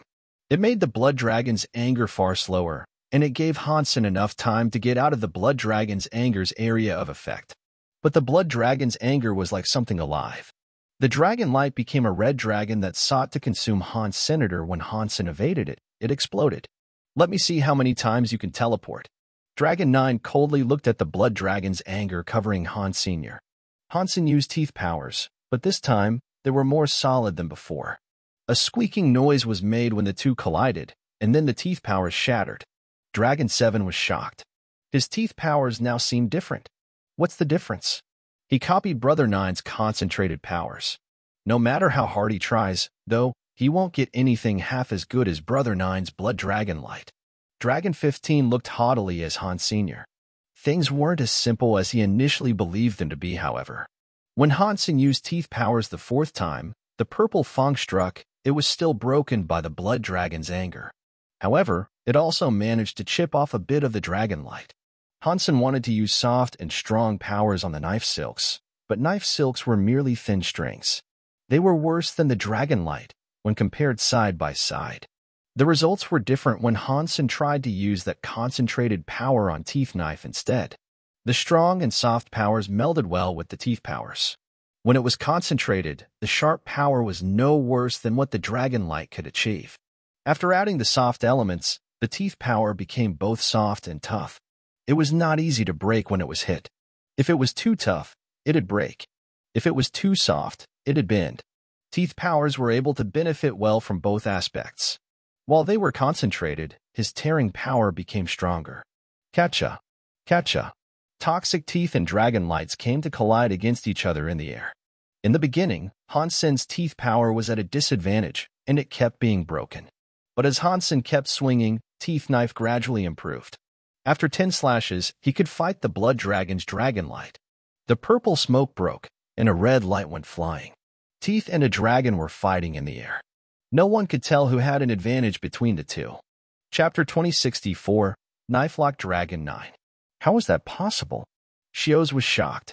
She had heard of Dragon 9 before, as his blood dragon light was famous. The concentrated powers Dragon 9 wielded were likely the greatest out of all the dragons in existence. When Dragon 1 was a Marquise, not even he was as mighty as Dragon 9. This was because Dragon 9 had a blood dragon body. Even other dragons of a higher rank could not accomplish what he had. Hansen could concentrate his powers now, the same as Dragon 9 did. He had learned it over the course of their short fight. It was unbelievable. Xiao wasn't the only one thinking this. The realization made Dragon 1 frown. Dragon 7 and Dragon 15 were simply dazed, and Dragon 19 stared in confusion. Pang! The tusk and the blood dragon light came against each other. The purple mist and the blood light broke at the same time. Dragon 9 looked ill. He roared. His dragon lance was thrust forward at Hansen, with a red light across it taking the shape of a dragon. It was far scarier than the last blood dragon light. Hansen did not take a moment's pause as he pushed back with his blood feather knife. He used tooth for a tooth to fight. The demonic tusk and the blood dragon fought each other in the skies. Purples and reds collided together repeatedly, summoning all sorts of explosions. The xenogeneics that were spectating too close to the battle started to spill blood. They were affected by the shockwaves of that fight. Some of the weaker ones simply exploded, sending showers of blood everywhere. The mist started to disappear. The giant blood dragon light shattered, but Hansen's knife air had not. The purple-looking tusk was free to assault Dragon 9, and so it went. Dragon 9 managed to use his lance to break the tusk into pieces, but doing so weakened his will. His concentration skills had lost to Hans Sr. Dragon 9 had not really lost the fight yet, but Hansen had stolen his concentration talent. If it was pure concentration power that mattered, Hansen was still weaker. Dragon 9's power was strong, whereas Hansen's power was soft. When two similar powers came against each other, Dragon 9's power was the one to break. When Hansen's power was mostly shattered, there were still shards that were solid. That was the benefit of having soft powers. Things broke when you put too much force on them. The reason why Hansen had an advantage was because he was a little bit soft. Now, they were both back to square one. The modified teeth powers had the same damage output as Dragon 9's Dragon Light. Dragon 9 could no longer use his Dragon Light to block Hansen's knife power. He couldn't just keep on attacking. Teeth power was unleashed from Hansen's hand, and it repeatedly came against Dragon 9's lance. Two overbearing powers were in the thick of battle, and the shockwaves kept pushing the audience back. If they were touched by a knife air or a lance light, they'd die in a heartbeat. Hansen's knife skills were getting stronger, but there was no improvement on Dragon 9's side. He had lost his edge of suppression. Dragon 9 was not as good as Hansen when it came to raw technical skill. Impossible. Impossible. Dragon 9 could not accept what was happening. He had endured a lot to get to where he was with Blood Dragon Light, and yet Hansen had copied him and become better than him. Seeing it made the dragon sick. Dragon 9 spat some dragon blood across the dragon lance. The dragon lance glowed with a dragon light. He was using all the power he had to summon an even scarier Blood Dragon Light now, in the hope of ending the fight. When he raised his lance, before he sent out the Blood Dragon Light, he stopped in the air with his hands trembling. He could not move. Invisible knife silks were knotted around his arms, legs, and body. His arms were being restrained by the silks, prohibiting him from moving forward. Roar. Dragon 9 was angry, and the Blood Dragon protection glowed more brightly. He wanted to break the silks and strike with his lance. Blood was started to spew everywhere, but the silk was not broken. The strands dug through his armor, sawed through the scales, and cut deep into his flesh. He was bleeding from every part of his body now. Brother 9, Dragon 15, and Dragon 19 screamed. They were utterly horrified. Hansen drew his knife back, and the silks tightened. He was strangling Dragon 9, and amidst the pain, he forced him to drop his Blood Dragon Lance. His grip on the dragon lance loosened, and it fell to the ground. The dragon light exploded, tearing out a crater which it then fell into. The knife silks Hansen had now were different than they had been. After he concentrated his teeth powers, he learned more about the honeycomb structure concentration. He concentrated the knife silks that were both strong and soft. Knife silks were not as sharp as Dragon 9's Dragon Light, but their toughness was the same. Dragon 9 could not use Dragon Light to break the knife silks. Roar. Dragon 9 screamed again. Dragon Light began to erupt like a volcano. The knife silks broke in the Dragon Light, but they were quickly replaced by fresh strings. They kept him bound, prohibiting all movement. Catcha. Hansen moved the blood feather knife and tightened the silk some more. Dragon 9's body looked as if it was tied up by an invisible wire. His form was twisted, and his neck and waist were constricted. His dragon scales broke, and he bled profusely. The claret spread across the ground. Countless dragon xenogeniacs and nobles were left speechless. They could not believe Dragon 9 was losing to his own greatest power. This was Dragon 9.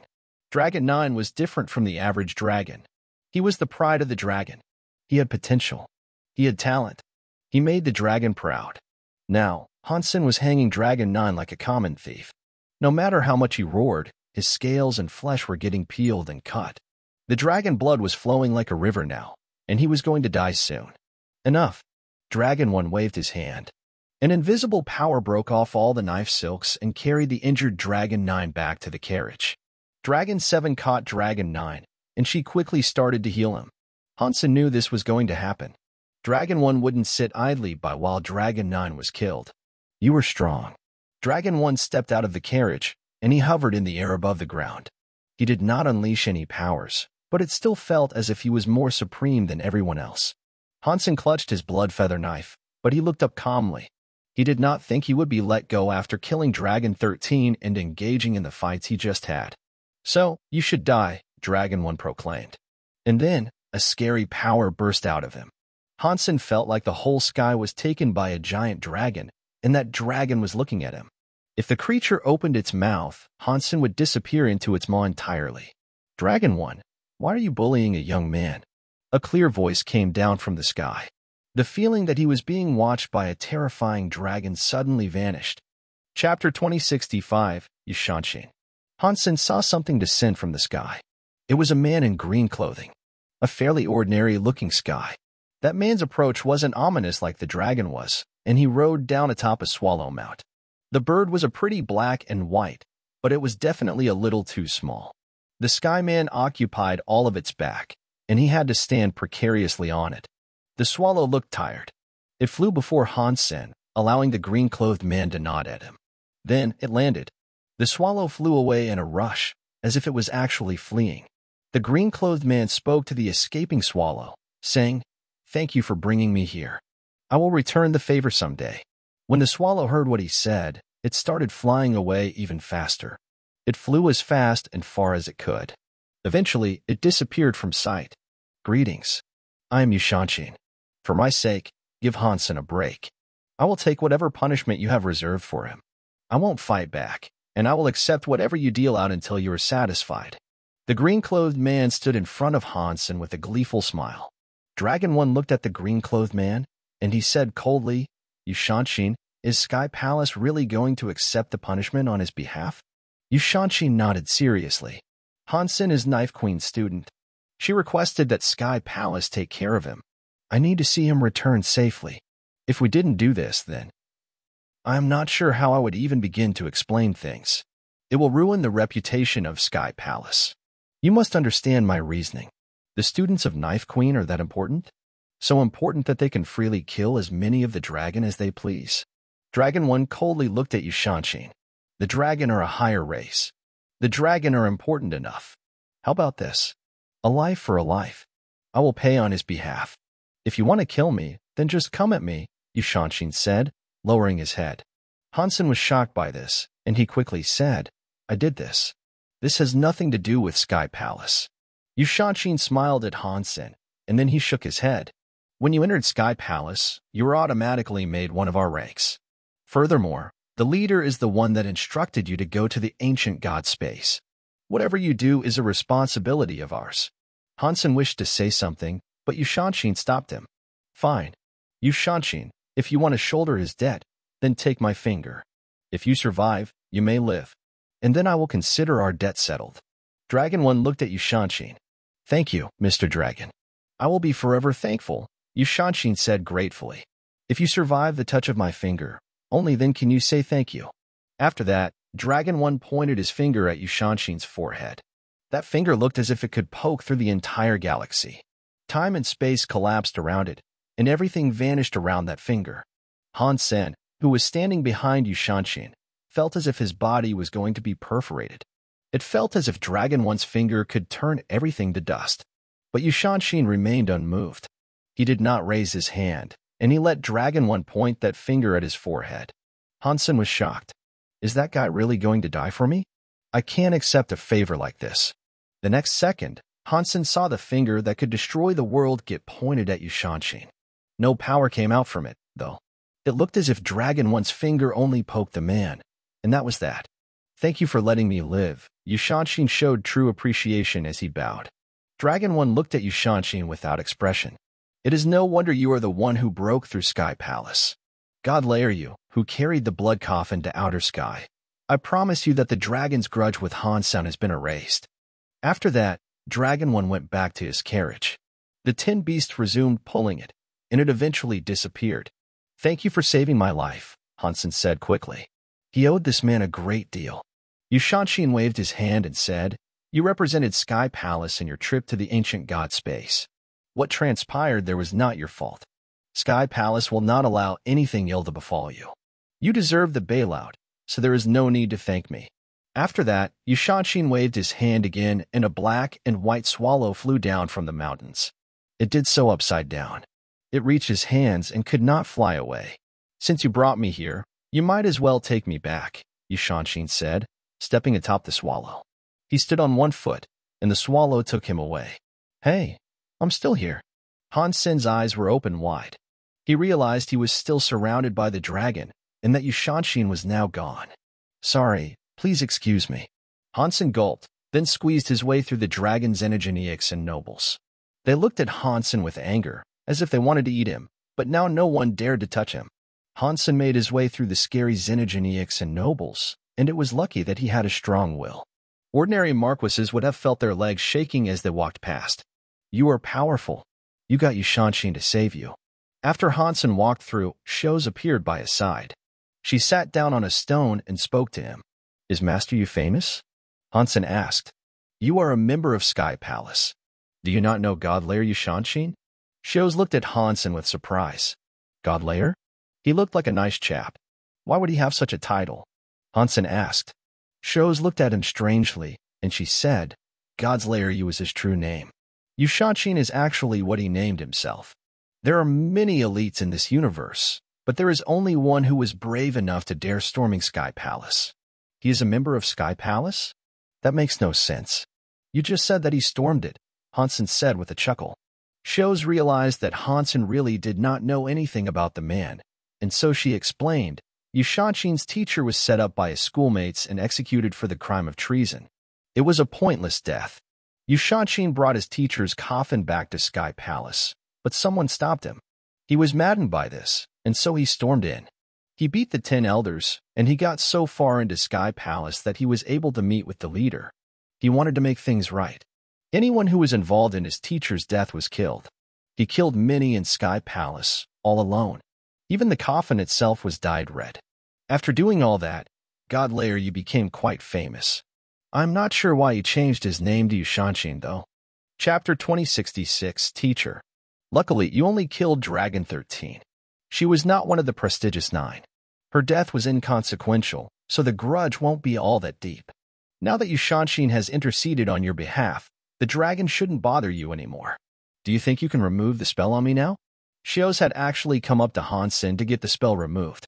We're still in territory belonging to the dragon. Let's wait until I'm out of it first.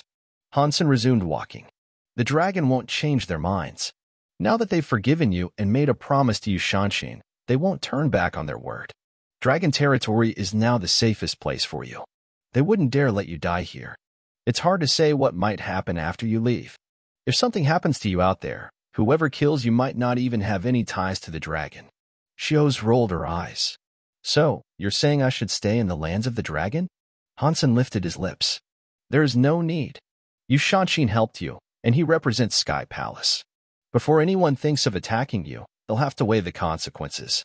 And no one will want to incite the wrath of Sky Palace. Unless there's someone highly motivated by revenge, no individual will seek to kill you. At least not immediately, while things have yet to simmer down, Shios said. Hansen looked at Shios. Yunshanxin killed so many Sky Palace students. Why was he allowed to remain there? Shios hesitated before speaking. That's complicated, and it's not something the Sky like to talk about with outsiders. I know that his teacher was strong enough to be considered an elder. He was framed, and then he died. Then, his memory was tarnished with the crime of treason. But no one could have expected Yunshanxin to react in such an insane way.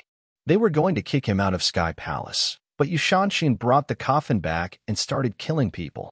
Things eventually calmed down after he reached the leader. Anyone who was involved in the conspiracy, like the elders and students, were killed by Yunshanxin. The reason Yunshanxin was allowed to stay in Sky Palace has something to do with that. He couldn't obtain the seat of an elder. He owned an island in Sky Palace, but no one knows what his job is, Shows said, then looked at Han Sr. That is all I know. And it's all just hearsay. Outsiders aren't told much about what happens there. Hansen nodded. Yunshanxin had come to save him, and whether it was an order from Sky Palace or something the man had done on his own whim, it did not matter. Hansen now owed him a big one. But a man like him would probably never need help. They walked to the spaceport, and when they reached it, he still hadn't removed the spell placed on Shios. When they arrived, all the ships refused to accept Hansen as a passenger. The guards even mocked him, telling Hansen to simply fly back to Sky Palace, and that there was no need for him to take their ships. Hansen was not mad, though. He looked at Shios. Shios, you have your own ship, don't you? You can take me. Shios had no choice but to take him herself. They went back to Sky Palace. There was no danger along the way, and Shios successfully brought Hansen back to Sky Palace. Without an invitation from Sky Palace, this is as far as I can go. Can you remove the spell now? Shios patiently asked Hans Sr. Hansen smiled and said, You have a spell on me too. What's the rush? I'm not loafing around like you, with nothing better to do. I have business to conduct, Shios said shortly. After all that time and travel, her patience with Hansen was running on fumes. She just wanted to be free of the spell and get as far away from Hansen as she possibly could. Hansen touched the bite marks on his neck, the ones she had left behind. The bite marks hadn't disappeared, so it was obviously not an ordinary power. I was thinking that we've been through a lot, and God only knows when our paths might cross again. Let's keep a souvenir to remind each other of our time together. The next time I see these marks, I will think of you. You should cherish the souvenir I have given you too. After that, Hansen flew back to Sky Palace. Hansen, you asterisk shoal. Xios was mad, but Hansen was already in Sky Palace. She could not go inside without permission. Xios had no choice but to return to the Ghana. She wanted to run some tests and find out what Hansen had done to her body. If I can break the spell on me, I will make you die. Then, you can really see the power of a Ghana's kiss, Xios thought furiously. But Hansen was so scary. Xios did not dare trigger the Ghana's kiss, in case they both ended up hurting each other. Hansen's super god body could remove all spells, so he wasn't afraid of the Ghana's kiss. In fact, he wanted to take a look at how powerful it was. Back in Sky Palace, Hansen was welcomed back by the students. Everyone had heard that he had killed Sharon and Dragon 13 and of his adventure in Return Ruined Sea. To the demon and the dragon, this was a grand insult. But to Sky Palace, it was a thing to take pride in. Hansen handed over the silver beginning of Ancient God and the xenogeneic genes from the Ancient God space. He received permission to visit the Holy House and collect xenogeneic genes. Hansen did not plan on learning any new geno arts. All he wanted to do was level up, and so he didn't go. Aside from those rewards, Hansen was granted the title of teacher. He could enjoy many benefits now. Some places that weren't open to students were now freely accessible to him. For example, Hansen had previously been forced to hunt in Xuanhuan Cave. But with the title of teacher, he could go to Rare Beast Island. There were many xenogeneics there, and it was a far better place than Xuanhuan Cave. There were many more benefits, too, but teachers had responsibilities of their own. Every year, he would have to teach geno arts to students for 10 days.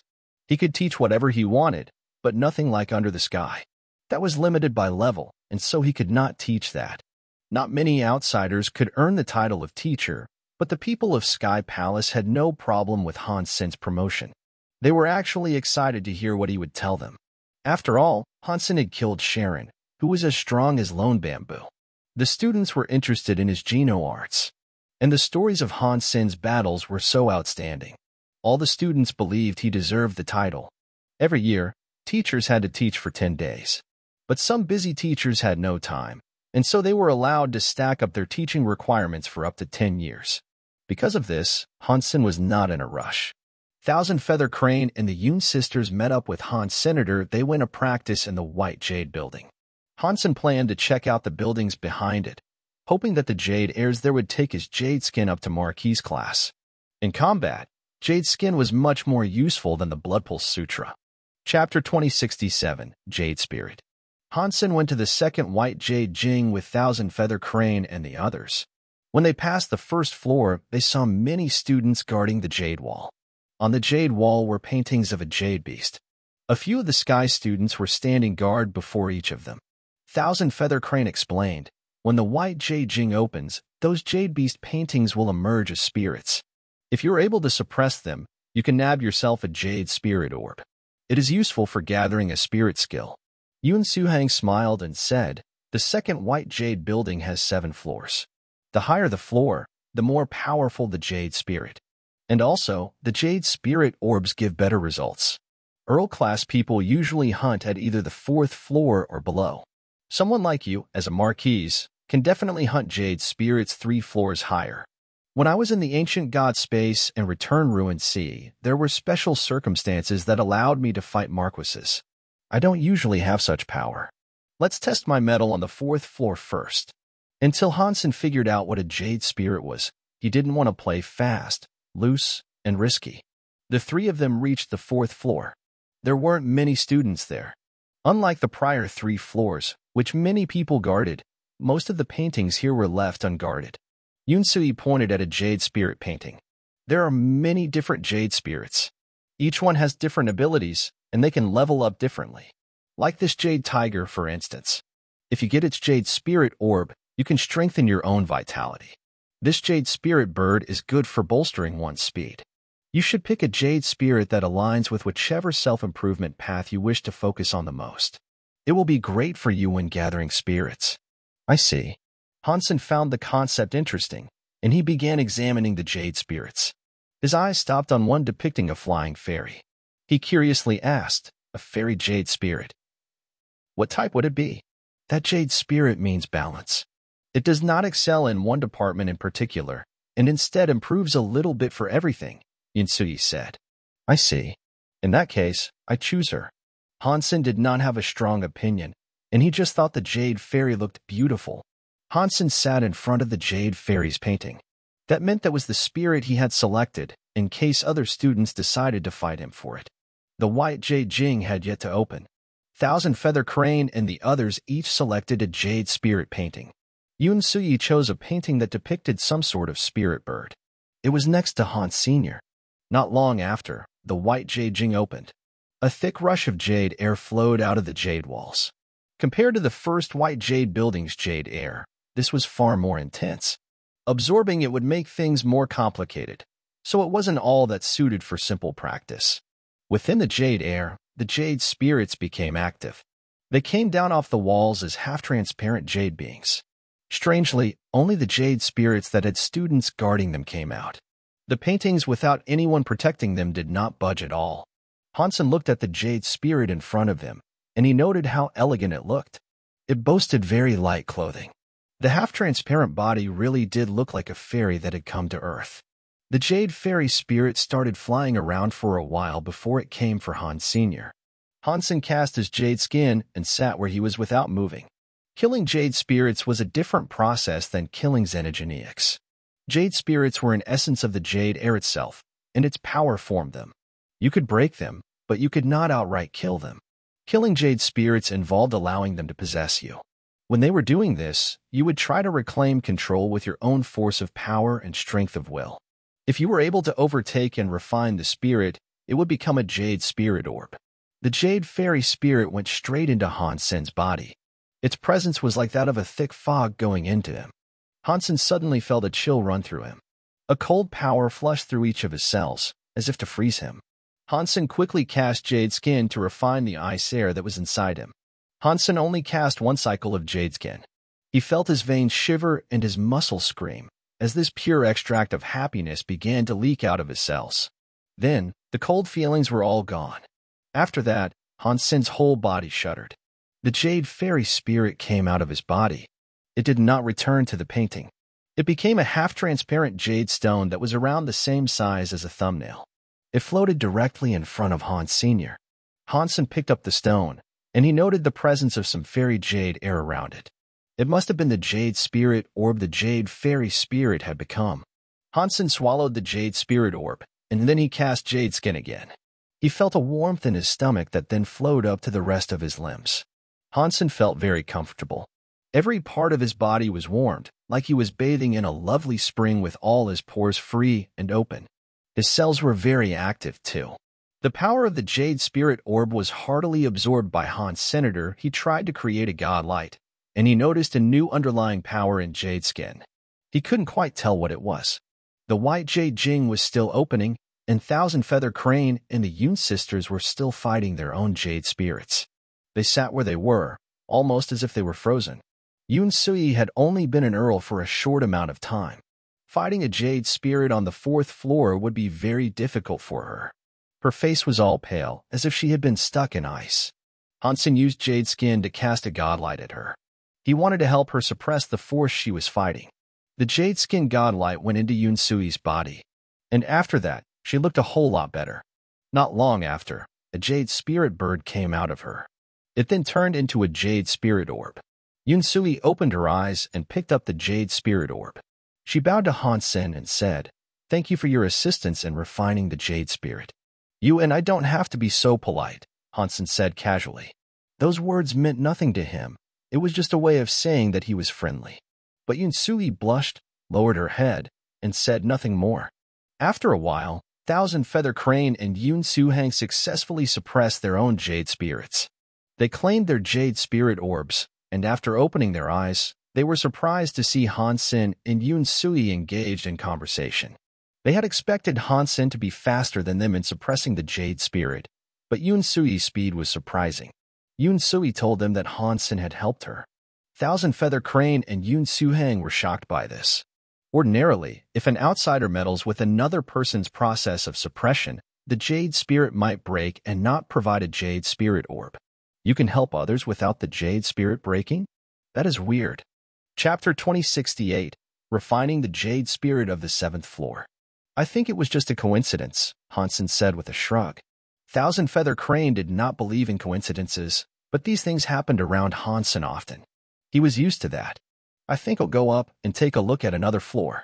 Hansen signaled to Thousand Feather Crane and the others, then headed for the 5th floor. On the 5th floor, there were only Marquise students.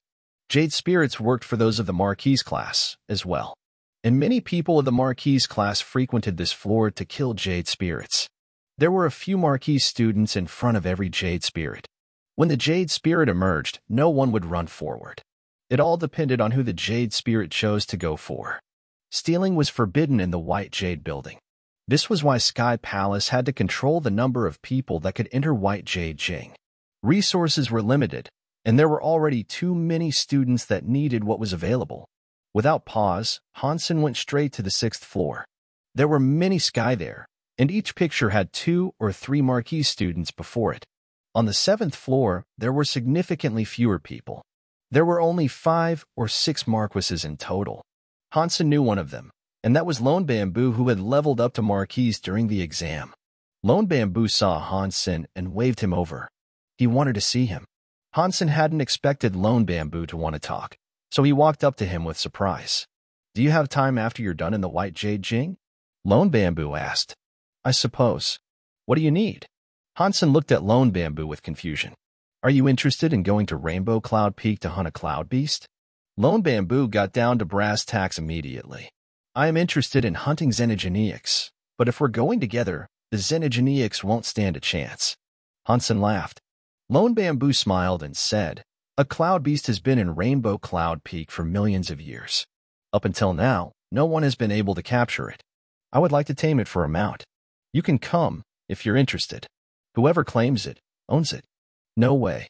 If that many Sky Palace elites have failed to capture it, how do you think we'll be able to?" Hansen thought about Xuanhuan. He did not believe there was a Xenogeneic out there that man couldn't have handled. If there really was something beyond that man's strength, Hansen didn't think he stood a chance. The resources of Sky Palace have to be protected, and because of this, only Marquis teachers can enter Rainbow Cloud Peak. The rule is intended to prevent a duke or king from just entering and killing all the Xenogeneics there. In all these years, no one has been able to slay the Cloud Beast, Lone Bamboo said casually. "That means the Cloud Beast has been in luck. If we both go, it's going to end up calling us Daddy." Hansen laughed. "I don't know if it will call me Daddy, but I'm sure it will kneel." Lone Bamboo said seriously. "All right." Hansen nodded. He asked Lone Bamboo for some more information concerning the Cloud Beast, and after hearing it all, he thought the Cloud Beast sounded similar to the Cloud Beast Hansen had seen in the sanctuary. Hansen had many little Cloud Beasts before, and he had always wanted the beast soul of a superclass little Cloud Beast. It was a shame he never managed to get one. I wonder if this Cloud Beast can drop me a beast soul? Even if it does, though, it's bound to look different than the beast souls I got in the sanctuaries, Hansen thought. Hansen looked around the 7th floor. Many of the paintings had no one in front of them. Hansen selected an image of a jade fairy and then sat down. Hansen waited until the jade air came out and the jade fairy spirit flew down from the wall. Just as it had on the 4th floor, it entered Hansen's body as if it was seeking to possess him. It was inside Hansen's body. Hansen felt a chill. This one was much stronger than the spirit on the 4th floor. If Hansen did not have his jade skin, he knew he wouldn't have been able to stand what he was now forced to endure. Hansen ran his jade skin like mad, and his cells felt as if they were undergoing individual explosions. When the cold air was suppressed by jade skin, the jade fairy spirit re-emerged from his body. It turned into a jade fairy spirit orb right in front of him. Hansen grabbed the orb but did not refine it. He walked to another jade fairy spirit painting, and when he was in front of it, another jade fairy spirit came out. It went into Hansen's body. Hansen refined another jade fairy spirit while the jade air was still active. All the while, the other students were still trying to refine their first. No one had done so yet. Jade skin is really helpful in the white jade jing. My jade skin is just Earl class, and even so, I can refine these jade spirits so easily. If I level up to Marquise class, I can earn myself a whole plethora of them. Hansen felt cocky as he walked over to another jade spirit painting. Because there were no more jade fairy spirit paintings, however, Hansen had to select a white jade tiger to sit in front of. Roar. A tiger's roar rocked his soul, and it almost made him cough up blood. Hansen thought it would be easily refined like the jade fairy spirits, but he did not expect it to throw his blood into turmoil. Fortunately, Hansen had a strong will. He didn't freak out. He concentrated and put his blood back into his veins. Then, he used all the power he could to refine the white jade tiger. It was a spirit that was generated by jade air, and yet Hansen found it difficult to refine. It was not half as easy as the jade fairy spirits were. The white jade tiger kept roaring in front of him, and it made his head buzz. He almost expected his nose to start bleeding. When Hansen finally suppressed the white jade tiger, he opened his eyes and the jade air was gone. The students were gone, also. Only Lone Bamboo remained, waiting for him. The white jade tiger had become a jade tiger spirit orb. After Hansen put it away, he asked Lone Bamboo, "What time is it?" "The white jade jing shut down 5 hours ago," Lone Bamboo answered. Hansen was shocked. It had taken him less than half an hour to suppress 2 jade fairy spirits, but he had spent 7 hours to do a sole white jade tiger. But the white jade tiger's jade air was less than the jade fairy spirit.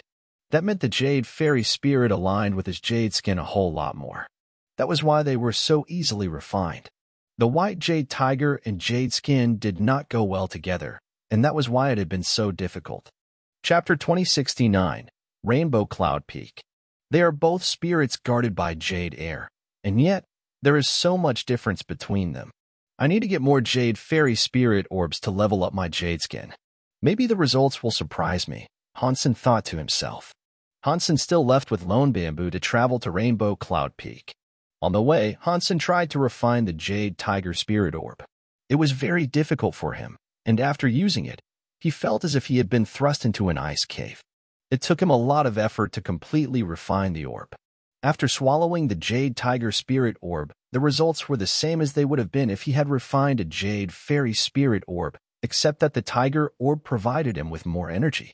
The fairy orbs made Hansen's jade skin godlike grow stronger, though. The jade tiger spirit orb didn't give him that feeling. Rainbow Cloud Peak was an island built out of clouds. The clouds themselves were solid, and the mountains and forest were all clouds, too. There were many creatures there that were made of clouds as well. Going there was like entering a marshmallow land. There are many cloud beasts here, it would seem. Which one were you talking about? Hansen saw many creatures made of clouds, and he noted how they all appeared to be fairly docile. Brother Lone Bamboo and Hansen, are you two here to hunt the cloud beast too? Before Lone Bamboo answered Hansen, a student from Sky Palace came running toward them. Lone Bamboo didn't respond, and Hansen could tell he didn't know who this person was. I haven't been here long, so I don't know many people. Who are you? Hansen asked on Lone Bamboo's behalf. The man wasn't of the sky. He had the head of a white tiger, and the armor he wore was made of fur. He looked like one of the Tego, but it wasn't the one he had encountered before. But if he had come to this peak, he must have been a Marquise teacher. Even if he wasn't one of the sky, he had to be a person of some renown. The man answered, "My name is White Real. It's understandable that you don't know me, as I have been working at Sky Path Garden. I rarely ever leave. You are Brother White." When Hansen heard the man was working in the Sky Path Garden, he was taken aback. Sky Path Garden was incredibly restricted. Even most students of the sky were refused entry. And this man was an outsider, to top it all off. Hansen knew that Sky Path Garden offered the highest tier of technology research. Many geno-arts were modified there, and that was where they developed treasures. The work was mostly done by the students of Sky Path Garden. White Real looked very strong and lean, but he actually worked in a field that required mental fortitude. Hansen was reminded that you should never judge a book by its cover. White Real looked at Han Sr., "Brother Han, I admire you. Your modification of Under the Sky became an instant classic in Skypath Garden. It was put in a textbook. Geniuses like you are wasted if they are not brought to someplace like Skypath Garden. That is too much for me. And I was just lucky in my modifications. I don't think I could do it again, if I had to, Hansen responded. And he wasn't just being humble, either. If Under the Sky hadn't been a skill he was already good at, then he never could have done what he did so perfectly. No. You are smart. There is no need for you to be so humble. Actually, I have always had a question I have wanted to ask you, but we have never had the chance to meet before today. Today, in this encounter, God is giving me this chance. This is how I encourage myself, for I hope you can help me. After that, White Reel bowed to Hans Sr. Hansen could see how sincere the man was being, and he knew that declining would leave him feeling guilty. You can ask me whatever you like, and we can discuss it. But I am truly quite average, and I fear I may not be able to help you, Hansen said. White Reel was ecstatic to hear Hansen's acceptance, and he ultimately ignored what Hansen told him. He pulled out his phone and showed Hansen information on a geno art. He then began excitedly explaining it in greater detail. The geno art was complicated, and it was taking White Reel a while to explain it. Hansen looked at Lone Bamboo. Lone Bamboo sat down and said, "Time is no issue for me." So Hansen turned his attention back to White Reel and listened. He quickly grasped the problem that the researcher was having. White Reel was studying a geno art called Echo. It initially sounded useless. After Hansen learned the purpose behind the name Echo, however, he was surprised by what it did. Echo was not a geno art that used sonic powers for navigation, the way a bat might. It was a fighting geno art that used sonic powers to attack. The sonic powers continuously stacked up to deal blows of ever-increasing strength, increasing the duration and power of the attacks. The idea behind it sounded fine, but stacking sonic powers was difficult. After all, when you attacked an enemy, you wouldn't always be in an enclosed area like a warehouse. Geno arts like that required a catered environment, which made them difficult to use in real-world scenarios. White Reel had been mostly successful with it. In a particular environment that was fitting, he could increase the power output and the duration of the sonic power. He couldn't carry a warehouse around in his pocket to fight, though. If he needed to cage an opponent in a specific battleground before combat, the geno art wouldn't be reliable. White Reel had researched this for a long time, and he couldn't find a way to make Echo effective at all times. Hansen thought for a while, and he found himself confused, too. Echo had a rock-solid flaw, and it was something that would be tricky to modify. Fish could only swim in water, and birds could only fly in the air. Echo required a special environment to be cast effectively, and changing things too much would result in Echo not being Echo anymore. Brother White, I do not think I will be able to help you. If you want Echo to be used in real combat, it will have to be used in a sealed environment. Unless you have a big bell to trap your foe, I don't think there is another way to make use of this, Hansen guiltily admitted to him. When White Reel heard this, his eyes brightened. Wait, what you said makes perfect sense. I will just need a big bell to cage the enemy. By doing that, the environmental problem will be of no concern. With a bell to cage Echo, the sonic powers will bounce around inside it. It'd keep on attacking.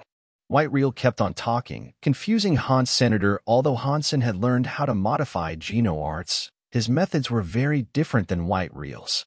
Is everyone of the White family modifying geno arts? Hansen wondered. He thought back to his old teacher Baishan, too. He felt bad. White Reel left in excitement. Hansen did not think using a bell was a good idea. Who would be dumb enough to let themselves get trapped inside a bell, after all? Someone who was that stupid would not need to be killed with Echo. Chapter 2070, Red Cloud Beast. After White Reel departed, Hansen and Lone Bamboo continued walking up Rainbow Cloud Peak. This is the highest point of Rainbow Cloud Peak. That cloud beast is a rare sight. Lone Bamboo sat atop Rainbow Cloud Peak. Hansen sat next to Lone Bamboo on the plush cloud. He looked down the clouds below him. A white cloud beast that looked like a unicorn was running around in the clouds below them. There was also a phoenix-like rainbow cloud beast flying around in the air. Hansen could not tell which cloud beast Hansen wanted to nab. When you see it, you will know it, Lone Bamboo said. Can't you just go to its den? Hansen asked. This cloud beast doesn't have a home, as it wanders constantly, and it is too fast to run down. Even a duke might not be able to catch up to it. That is why we must wait. Lone Bamboo settled himself comfortably and placed his jade sword upon his lap. That jade sword is important to you. Hansen was curious why Lone Bamboo still used a jade sword that had been built only for practice. He could have used any sword he wished, even a king-class one. Lone Bamboo did not answer, and he looked over the sea of clouds before them. Hansen let the subject drop, but when he thought the conversation was over, Lone Bamboo spoke. Do you believe there is a real God presiding over this world? It depends on how you define what a real God is. Some people take deified elites for gods, Hansen said. Not like that. I am talking about a God that can grant people wishes, Lone Bamboo said. Hansen was shocked. Gods like that, from what Hansen had come to learn, were nothing but bad news. From the god encountered by the 7th team to the sky god on planet Eclipse, they were some real arseholes. Did Lone Bamboo make a wish with a god? Hansen looked at Lone Bamboo for a while before speaking. He said, maybe, but I don't like that kind of god. Why? Lone Bamboo asked with a shift of his eyes. I once had friends who made a wish to a god like the ones you're talking about. Each of their stories ended poorly. Hansen answered the question simply, but he did not elaborate on the specifics. Lone Bamboo looked at Hansen for a while, and then he turned back to the clouds. Very quietly, he said, my sister made a wish to a god such as that. When Hansen heard this, he couldn't believe his ears. In shock, he said, What? Your sister made a wish to a god? Who was that god? And what happened? Lone Bamboo looked at the clouds and calmly answered, Something bad happened to me when I was young. Friends sold me out, and I was abandoned by my lover. I became a useless man. My sister prayed that I could pick myself up and be fine again. I don't know which god she prayed to, but I saw him take my sister. And then, I was punished by the nightmares. You saw him? What did he look like? Hansen immediately asked. I couldn't see the man's face. He grabbed my sister by her arm and pulled her into darkness. I tried to follow, but I failed.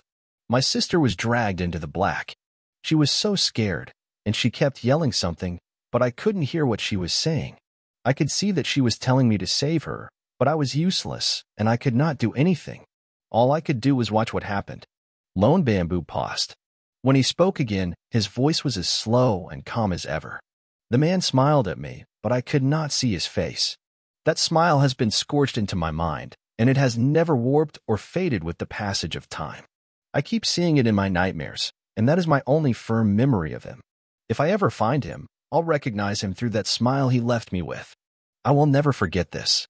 Hansen's chest ached as Lone Bamboo finished the story. He now understood why the man had been able to endure the nightmares. Perhaps his heart had already been irreparably damaged, and so he couldn't get any worse. Lone Bamboo continued. Whether he is a real god or not, I have to find my sister. I will kill this god, even if it costs me my own life. If it is possible, I would like to kill that god with you. I'd like to kill a lot of gods, actually, Hansen replied. He had stumbled across a common interest with Lone Bamboo. Hansen wanted to find a god, but he did not know if it was the same god that Lone Bamboo was searching for. Lone Bamboo did not answer. He just looked out over the sea of clouds, seemingly unfazed. But suddenly, light began to shine over the edge of the clouds. It was bright and red, rising across the sky. A red cloud was approaching them. It was so fast that it looked almost like a jet. It left a contrail of red smoke in its wake. Now Hansen understood why Lone Bamboo said he'd know the creature when he saw it. That cloud beast was a unique shade of bright red. It was shaped like an ordinary cloud, but its color made it unforgettable. In a second, the cloud beast was next to the peak. When the other cloud beasts saw it, they backed off. The creature began to circle the peak, leaving streams of red clouds behind it. It saw Lone Bamboo and Hansen in its path, but it did not make an effort to avoid them. It wanted to play. Whoever claims it keeps it. Lone Bamboo gripped his jade sword and stood up. He teleported toward the creature and swung his blade at the red cloud that was nearing the peak. No matter how many times Hansen saw it, Lone Bamboo's strike was eye-catching. As simple as it was profoundly beautiful. It was incredibly fast as well. Even with Hansen's speed, there was no guarantee he could avoid a swing such as that. But that red cloud released red light like a rocket. The red mist was discharged behind the cloud beast like a propellant, and suddenly, the creature disappeared from Hansen's vision. And Lone Bamboo's attack had missed. So fast. Hansen was shocked. The red cloud couldn't teleport, but it moved fast enough that it seemed like it could. Chapter 2071, Cocky Red Cloud. Lone Bamboo chased the red cloud up into the air, slashing faster and faster with his blade. But the red cloud was way too quick, and it managed to avoid each and every one of Lone Bamboo's sword airs. I will help. Hansen drew his knife and swung it towards the red cloud. He summoned the wings on his ears, and his speed increased. The red cloud sped up even faster and evaded Han's senator. He had suspected this would occur, though. He had managed to predict where the cloud would accelerate, so he adjusted his aim in front of the red cloud. It wouldn't matter how fast the red cloud was if an attack was moving through its flight path. But instead of continuing forward at the same speed, the red cloud immediately slowed down again.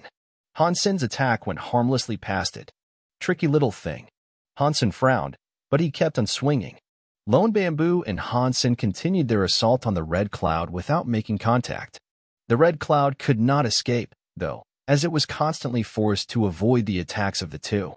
Now, Hansen was calculating all of the red cloud's possible escape routes, and he kept waving his blood feather knife like mad. He created a net with his knife silks to ensnare the foe. But the red cloud did not stop moving, and its speed was teleportation-like. The knife silks were unable to even touch it. Seeing the red cloud accelerate yet again, Hansen finally realized something. This creature wasn't using a sudden burst of speed as it tried to escape, as a rabbit might. This creature always moved this fast. It suddenly made sense that the creature was never afraid. The red cloud was traveling around like a rocket, leaving behind a wake of red mist. It soon became apparent that the creature had used its contrails to write the word stupid. D*MN, this guy is smart. It can use the common language. Hansen's eyes opened wide as he stared at the clouds. It's just a marquise, but when the sky came here, it already lived on Rainbow Cloud Peak. After all these years, its intelligence and power must way exceed that of an ordinary cloud beast. But marquise is the highest level one can achieve here. There are no resources to support a higher tier than that. If there were, it would be even more powerful, Lone Bamboo said. Don't worry. When I catch him, we'll take him for a walk and level him up quick, Hansen said, while looking at the red cloud. The red cloud soared through the air with great speed. The red mist contrail started to spell out another word, *T. And then, the red clouds formed an emoji that seemed to look down on them in disdain. And then, the clouds started to twist. They formed a red hand, producing one lifted finger at Hans Sr. D*MN. This guy is a troll. Hansen summoned his dragon wings and took off after the red cloud. As the red cloud sped up and evaded his knife air, Hansen flapped his dragon wings and appeared above the creature. And then, Hansen struck downwards. As he did, he said, "You be start. Try being cocky now." There was only a small distance to close, but Hansen's knife could not match the speed of the red cloud. His knife only needed to move the distance of a hair's thickness, but the knife air could not catch up. The creature sped away, widening the distance between them again. Hansen watched as the creature ran away, and then the clouds twisted into a smug emoji. It looked as if the emoji was having a smoke. Hansen smiled evilly and used blood feather knife. Invisible knife silks were spun into a net, and they were sent flying over to the red cloud. The red cloud hit the knife silks, but the cloud itself was like tofu, and it was sheared away. Hansen controlled the knife silks well, though. He had no plan to kill it just yet. How cocky are you going to be now? Hansen shouted at the red cloud. Suddenly, the cloud accelerated again. It went towards the knife silks, but it was cut to pieces by the fine strands. Hansen frowned. He only wanted to teach the beast a lesson, not kill it. The red cloud didn't hesitate, though. It maintained course, still flying with blinding speed. The knife silks cut it to ribbons, but those ribbons gathered back into one cottony cloud. Then it presented Hans in the shape of a thumbs down. That stupid cloud is strong, Hansen thought. That's King creepy. It was incredibly fast, and its body could be shattered. Hansen wasn't sure how that thing could be caught. Lone Bamboo tried to snare it a few times, but he failed every time, too. They were the two fastest marquis there were, but they were unable to catch up with the red cloud. Even if Hansen used teleport to reach the red cloud and attack, the red cloud's speed and reaction times would still enable it to dodge the knife airs and shockwaves. The longer they tried to capture the red cloud, the more they respected it. Not even a duke could handle this creature. Even if he hit the cloud, there was no point. It had a body that was like water, and after parts of it were lopped off, it'd just recompose easily. Lone Bamboo spun his jade sword into something that resembled a tornado. The giant sword air vortex reached out to the red cloud, trying to suck the creature inside. The red cloud sped up and escaped the grasp of the sword vortex. Even that was ineffective. There was nothing Lone Bamboo could do against it, and he had lost against it just like Hans Sr. It's no wonder it has survived this long, and it still hasn't been tamed by Sky Palace students. This thing is powerful, Lone Bamboo mused. It is, but it cannot attack, Hansen said. There was currently no hope in catching up to the red cloud, so Lone Bamboo abandoned the quest for the moment. He said, I will catch a normal Marquise cloud beast. What about you? It's fine. I have my legless crane. I don't want to swap it out. Hansen shook his head. Unless he found something like the red cloud, he could run faster than a normal Marquise Xenogeneic. Anyway, there was no point in getting another random mount. The legless crane was enough for him. Lone Bamboo caught a Marquise cloudbird. It didn't take much to catch it. Ordinary Marquise creatures were slower than Lone Bamboo, and he managed to nab it with ease. When Hansen and Lone Bamboo were just about to leave, the cocky red cloud followed them. It flew in front of them and spelled out more words with the vapor. Dumb asterisk SS. Dumb asterisk SS. Come and catch me. Hansen's eyebrows rose. That beast could use an exclamation mark. F asterisk CK. I have to take you. Otherwise, I am done calling myself Hans Sr. Hansen felt angry, but he did not turn around. He knew he couldn't catch the red cloud right now. But he would find a way to get it eventually. Chapter 2072, The Possibilities of the Blood Feather Knife. After returning home, Hansen spent some time thinking about capturing the red cloud. It seemed likely that petrification or freezing abilities would be effective against the red cloud. But his own petrifying shockwave was no match for the red cloud's speed. Even if Hansen teleported right next to the beast, the red cloud could still react fast enough to avoid the shockwave. Its ability to accelerate seemed almost endless. But the petrifying shockwave is a power obtained from refining a mutant Xenogeneic gene. I need to follow its rigid terms of use to cast it. I can't use it with knife silks. If I could, it might be a lot more useful. Hansen was rapidly becoming obsessed with catching that cocky red cloud. Turtle did not work on it. Hansen had tried, but the turtle image just wouldn't stick to the clouds. When the clouds spread, the turtle spell would just come off. There were no better methods for applying it, either. If my jade skin had a freezing power, and I could put the jade skin godlight into the knife silks, I could possibly tie it up and make it into an ice cube. Jade skin's godlight possesses the element of ice, but it doesn't possess a powerful freezing ability. Hansen was starting to feel depressed. He still couldn't think of a way to catch the red cloud. He had no choice but to wait until he could think of a good way to catch it. The next day, Hansen picked up Blood Feather Knife and went to visit the 10th Elder. Hansen wasn't going there to meet with him explicitly, though, more than anything, he was there to see Yunsui. He had absorbed all of the mutant blood and returned the blade to its normal state. It was now a bona fide half-deified treasure. With some further refinements, there was every chance it could become a fully fledged deified weapon. Hansen wanted to swap the Blood Feather Knife for his ghost teeth knife. He needed to talk about it with Yunsui. But Hansen thought that if Yunsui had the knife, it would be best if he spoke to her father, Yun Kong, as well.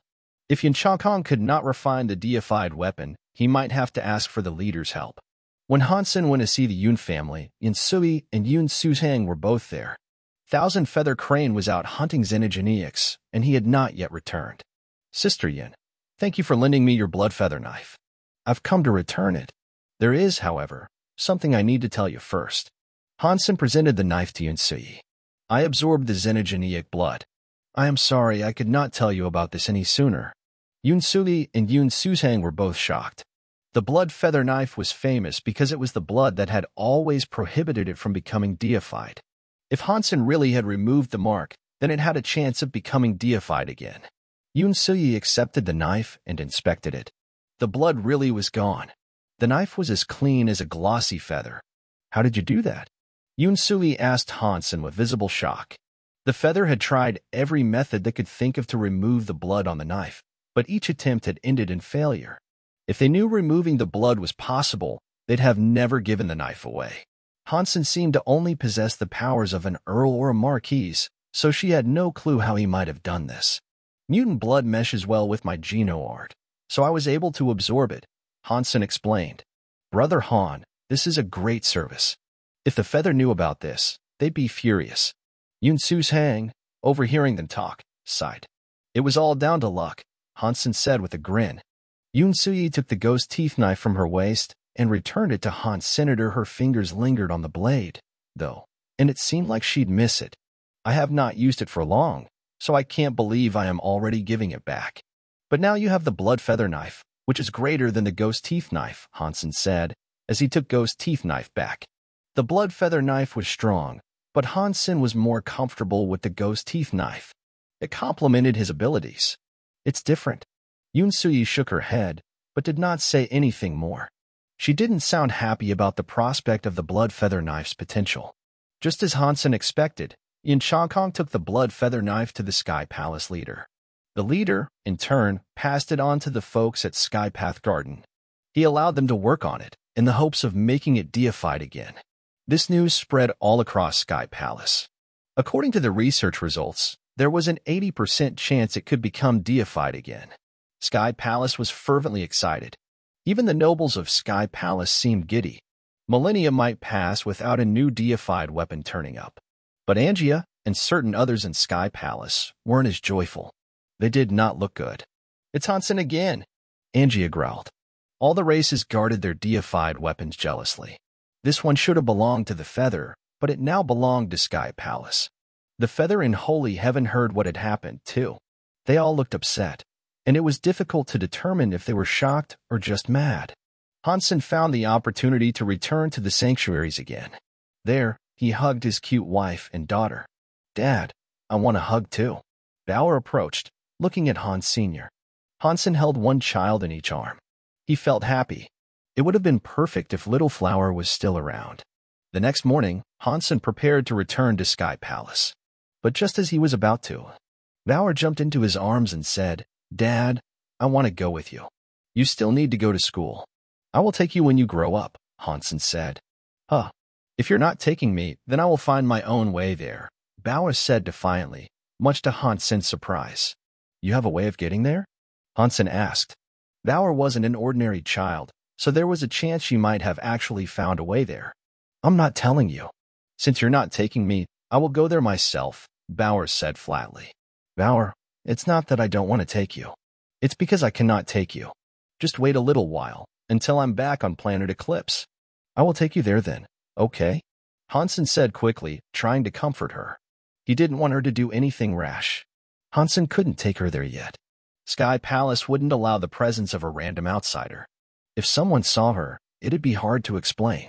Fine, but you cannot lie to me. If this is a lie, I will still go there my own way. Baoa held out her finger for a pinky promise. I promise you. I will take you there when I return to planet Eclipse, Hansen said seriously. He hooked her little pinky with his own, and then he touched her thumbs.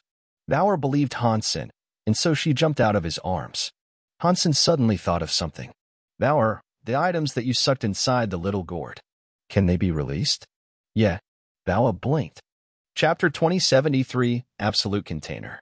Where are the items you sucked into it? Can I see them? Hansen asked Bauer happily. They were digested a long time ago, Bauer said, blinking again. Hansen was speechless, and so he asked, You just said you could release them. Bauer seemed a little indignant. I can, but I have to know that they need to be saved. Otherwise, they will be digested by the gourd. Bauer's little gourd might be able to catch that red cloud. But Bao has been in the sanctuary all this time, and I have yet to see her evolve. She can't be any greater than a baron. There is no way she can absorb that Marquis' red cloud, Hansen thought. Bao seemed to understand what Hansen was thinking. She clapped her hands, and the shiny gourd appeared between them. She said to Hansen, Dad, what would you like to claim? My gourd is powerful, and it can absorb anything. I will tell you another time. Hansen touched Bauer on the head, then teleported back to his Jade Island in Sky Palace. Hansen wanted to find a chance to bring Bauer there, so he could try out her gourd powers. Bauer had eaten many of the xenogeneic genes Hansen had given her, but she still wasn't getting pushed out by the sanctuary. Because of that, she couldn't be too strong. Hansen cooked a xenogeneic material in a pot. The xenogeneic gene was almost too big to fit in the pot, but he choked it all down anyway and heard the announcement. Marquis gene +1. The pot of meat must have weighed at least 100 kilograms. Although Hansen had the ability of consume, it still made him uncomfortable to eat all that at once. He gave up on eating for the evening. It looks like it's better to stick to smaller xenogeneic genes. As Hansen was speaking to himself, someone outside the island called his name. Hansen stepped out. He saw White Reel high above, riding a bird made of wood. When Hansen stepped outside, White Reel brought it down to land on the island. "Brother Han, come with me quick." White Reel jumped off the bird and grabbed Hansen, pulling him to the creature. "Brother White, what's going on?" Hansen asked, with obvious confusion. As they mounted, White Reel said, "Our leader is inviting you to Skypath Garden. He wants you to help us refine the blood feather knife." "He's asking me to help? I'm no good with that sort of thing. What am I supposed to do?" Hansen was shocked.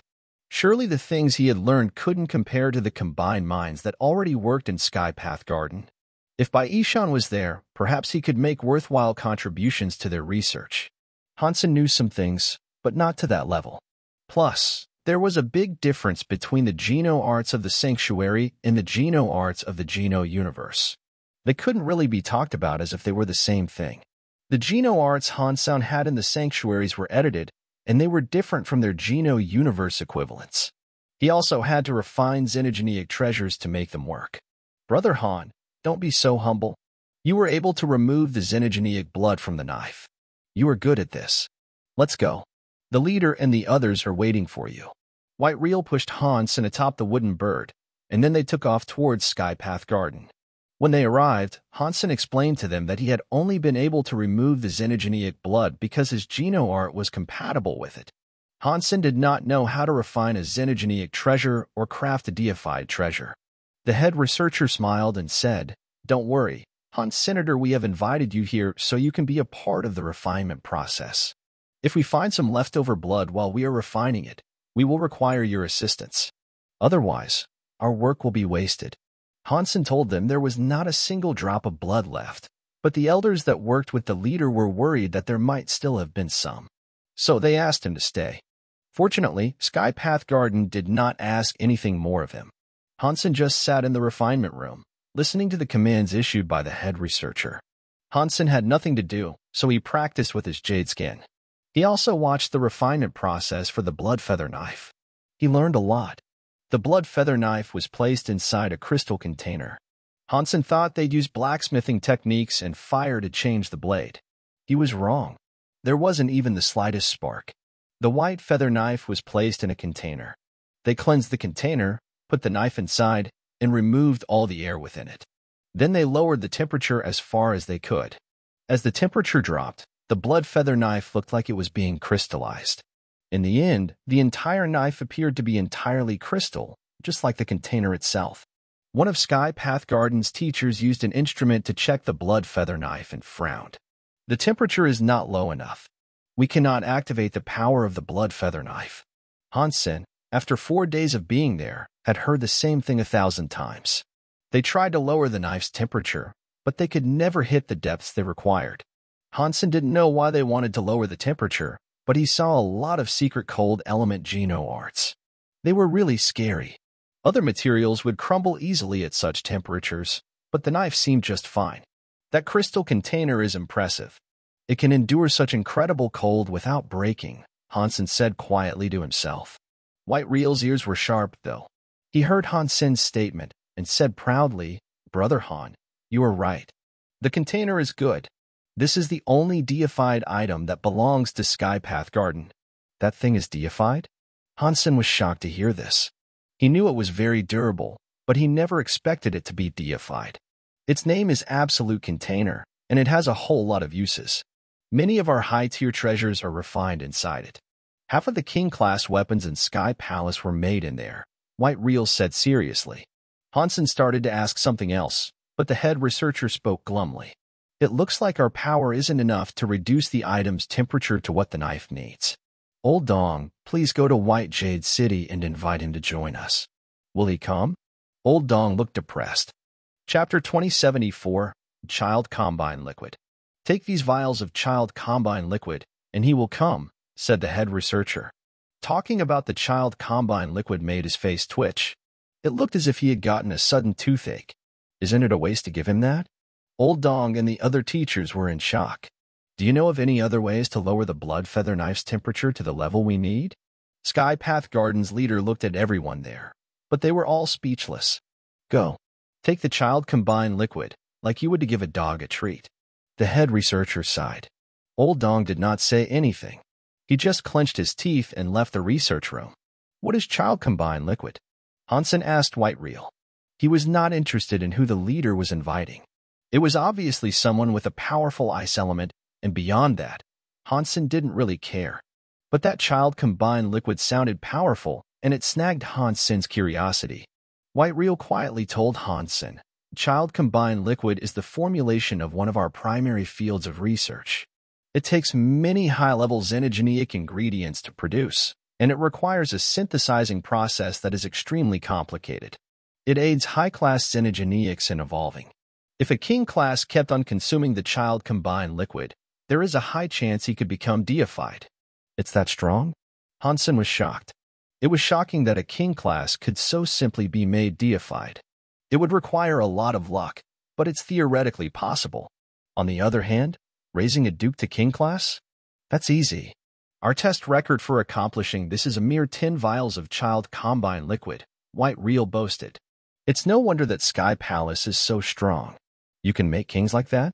How many do you have? Hansen asked with shock. 1. White Reel lifted one finger. Hansen froze, so White Reel continued. It is hard to find ingredients for child combine liquid, mind you. We have only made around 20 of them, and we use some for testing. And that king used 10 bottles. There are only 7 or 8 left. We have exhausted our supply of ingredients. Hansen thought to himself, if you can't mass-produce something, what is the point of creating it? White Reel seemed to guess what Hansen was thinking. We can't make child combine liquid in large volumes, but with a few alterations, we can create a xenogeneic liquid that works on normal xenogeneics. If you drink a lot, a marquise can become a duke. An earl could become a marquise easily. Many of us are using it. Because the person had yet to arrive, the refinement process had stopped. They waited all morning for Old Dong to return, and when he did, he brought someone with him. It was Xuanhuan. Mr. Yu, Hansen exclaimed, bowing quickly. Why are you here? Xuanhuan was holding a dog. That dog did not look energized, though. Its tail drooped, and its fur was scraggly. Hansen had seen many dogs like that. It looked like any malnourished dog you might find wandering dirty streets, but there was no way an elite like Xuanhuan would carry a being in such a poor state. Perhaps it was a high-class xenogeneic that just looked like a dog. Perhaps the creature was king-class or half-deified. The leader has asked me to help refine the blood feather knife, Hansen said. I see. How much did the leader pay you? Xuanhuan asked with a smile. That's what a student should do, Hansen answered quickly. The leader hadn't given him any money, and he had been dragged there by White Reel. Xuanhuan patted Hansen on the shoulder and smiled. You and I are the same. We are good people. Before Hansen could say anything more, Xuanhuan looked at the head researcher and said, Leader, are you going to pay me for my efforts here? Do not worry, I won't change what we agreed upon, the old man grunted. Then give it to me now. I don't work unless I see payment first. Xuanhuan put out his hand. He seemed surprisingly stingy. Give it to him, the old researcher barked, grinding his teeth. He was talking to Old Dong again. Old Dong looked hurt.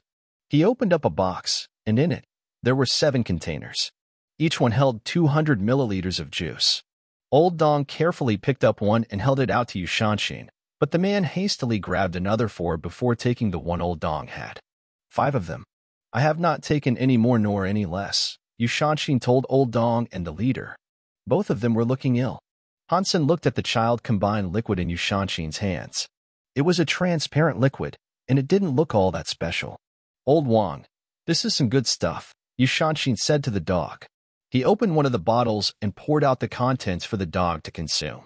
The dog immediately got up and started lapping up all the child combine liquid. It licked its lips, as if it was saying, My lips aren't moist enough. You should give me another. Xuanhuan opened up another vial and poured it out for the dog called Old Wang. Old Wang lapped up the child combined liquid again. Can you stop wasting it? Old Dong burst out, unable to contain his anger. Leader, what is wrong with him? These vials are mine. What have I done wrong now? Xuanhuan looked at the leader with confusion. The leader simply waved his hand at Old Dong, signaling him to stop talking. He then said to Xuanhuan, "You've been paid, and now you should work. No one will say anything after you are done working, even if you pour the stuff in the garbage." Xuanhuan smiled. He opened 2 more vials, one in each hand. Then he gave them both to Old Wang at once. Old Wang drank it all up. Xuanhuan wasn't going to respect the leader just yet. He was going to use up all the child combine liquid first. It looks like Old Wang is full. This last one is pointless to have. Take it. Xuanhuan threw the last vial of child combine liquid to Han Sr. Hansen caught it. He was surprised to see Xuanhuan give away something so precious. Hansen wished to say something, but Xuanhuan stretched his limbs and then said, "Okay, time to work." He walked over to the absolute container and touched it. The other researchers all started to look nervous as they returned to work. When Xuanhuan pressed his hand against the crystal container, it created a hole to allow his hand inside. The container then tightened again around his arm. The container was again sealed against contaminants. Xuanhuan touched the blood feather knife, and there was a catcha-catcha noise. It sounded like ice was being broken. Chapter 2075, Get Pregnant with Just a Rub? Chapter 2075, Get Pregnant with Just a Rub?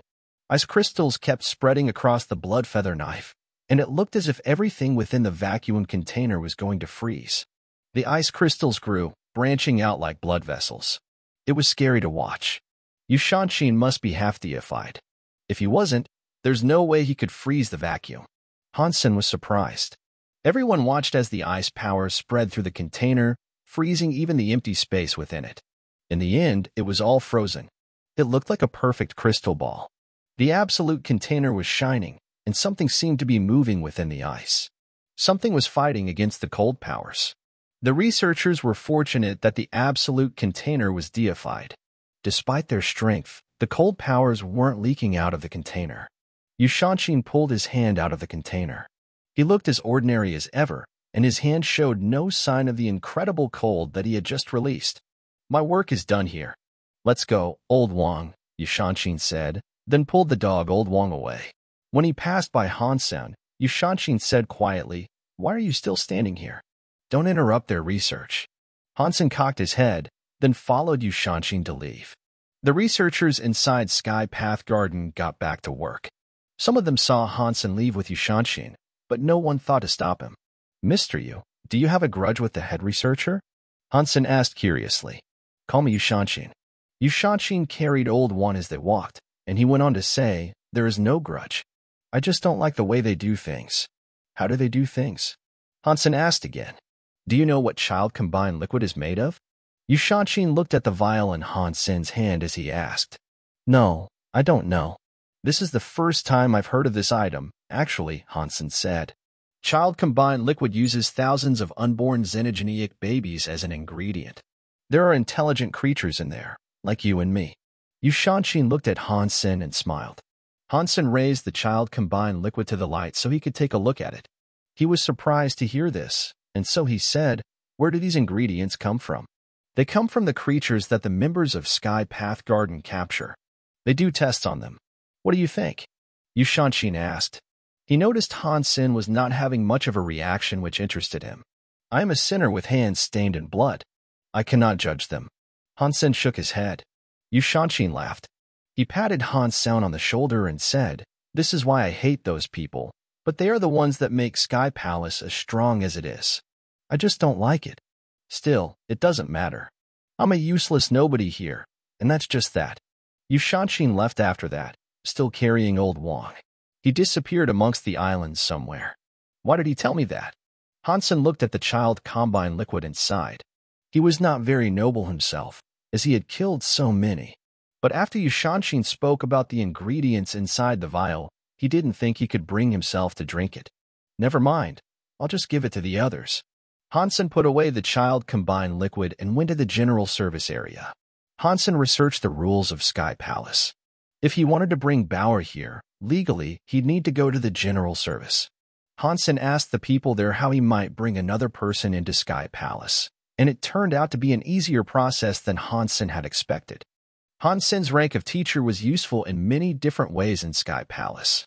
With that title, he could invite his family to come and live with him. Without that title, no parent or spouse could ever visit him here. But annoyingly, if he said Bauer was his daughter, then they'd need to do a DNA test. Hansen didn't know exactly how the test would be conducted, but there was no way the results would tell them that Bauer was indeed his actual daughter. But according to the laws of Sky Palace, aside from parents and grandparents, only wives and kids were allowed to reside with the teacher. It looks like I still can't bring Bauer into Sky Palace. Hansen felt depressed. The only other way was for Hansen to make additional contributions to Sky Palace and gain the approval of at least half of the elders. Hansen could also ask for the leader's approval, but attempting that seemed unrealistic. His discoveries had made him curious about Bauer's DNA, though. He had Bubble take on his appearance and go to sleep on Jade Island. Then he went back to the Alliance and visited Bauer. He took one of her hairs and went for a DNA test, wanting to see if her genes looked like any creature in particular. The DNA tests in the Alliance were rather advanced, but Bauer herself had come out of a gourd. None knew what her genes were like. Hansen almost bought the entire planet and made the testing place a temporary home. He walked in front of the gene tester and put Bauer's hair inside so he could conduct the test. Not long after, the test results were released. The results were printed upon a sheet of paper, and what he saw made his eyes widen. The DNA test printout read, "Father and daughter. D*MN, what a broken machine. And I just bought this thing. Who made this piece of *T? Oh, I see. It is Starry Group. I'll complain to Ning you later." Hansen did not believe the results, so he did the same test on another DNA tester. The results almost made his eyes fall out. All the tests were the same, telling him that he and Bauer were father and daughter. This is impossible. Hansen swore he had never cheated with a gourd before. How could the results indicate that he and Bauer were genetically related? Hansen looked at the report carefully. Bauer's genes had a 99.99% match with his. Aside from them actually being father and daughter, there was no other explanation. How was this possible? Hansen looked at Bauer, who was looking innocent and unsure of what to say. You can get pregnant with just a rub?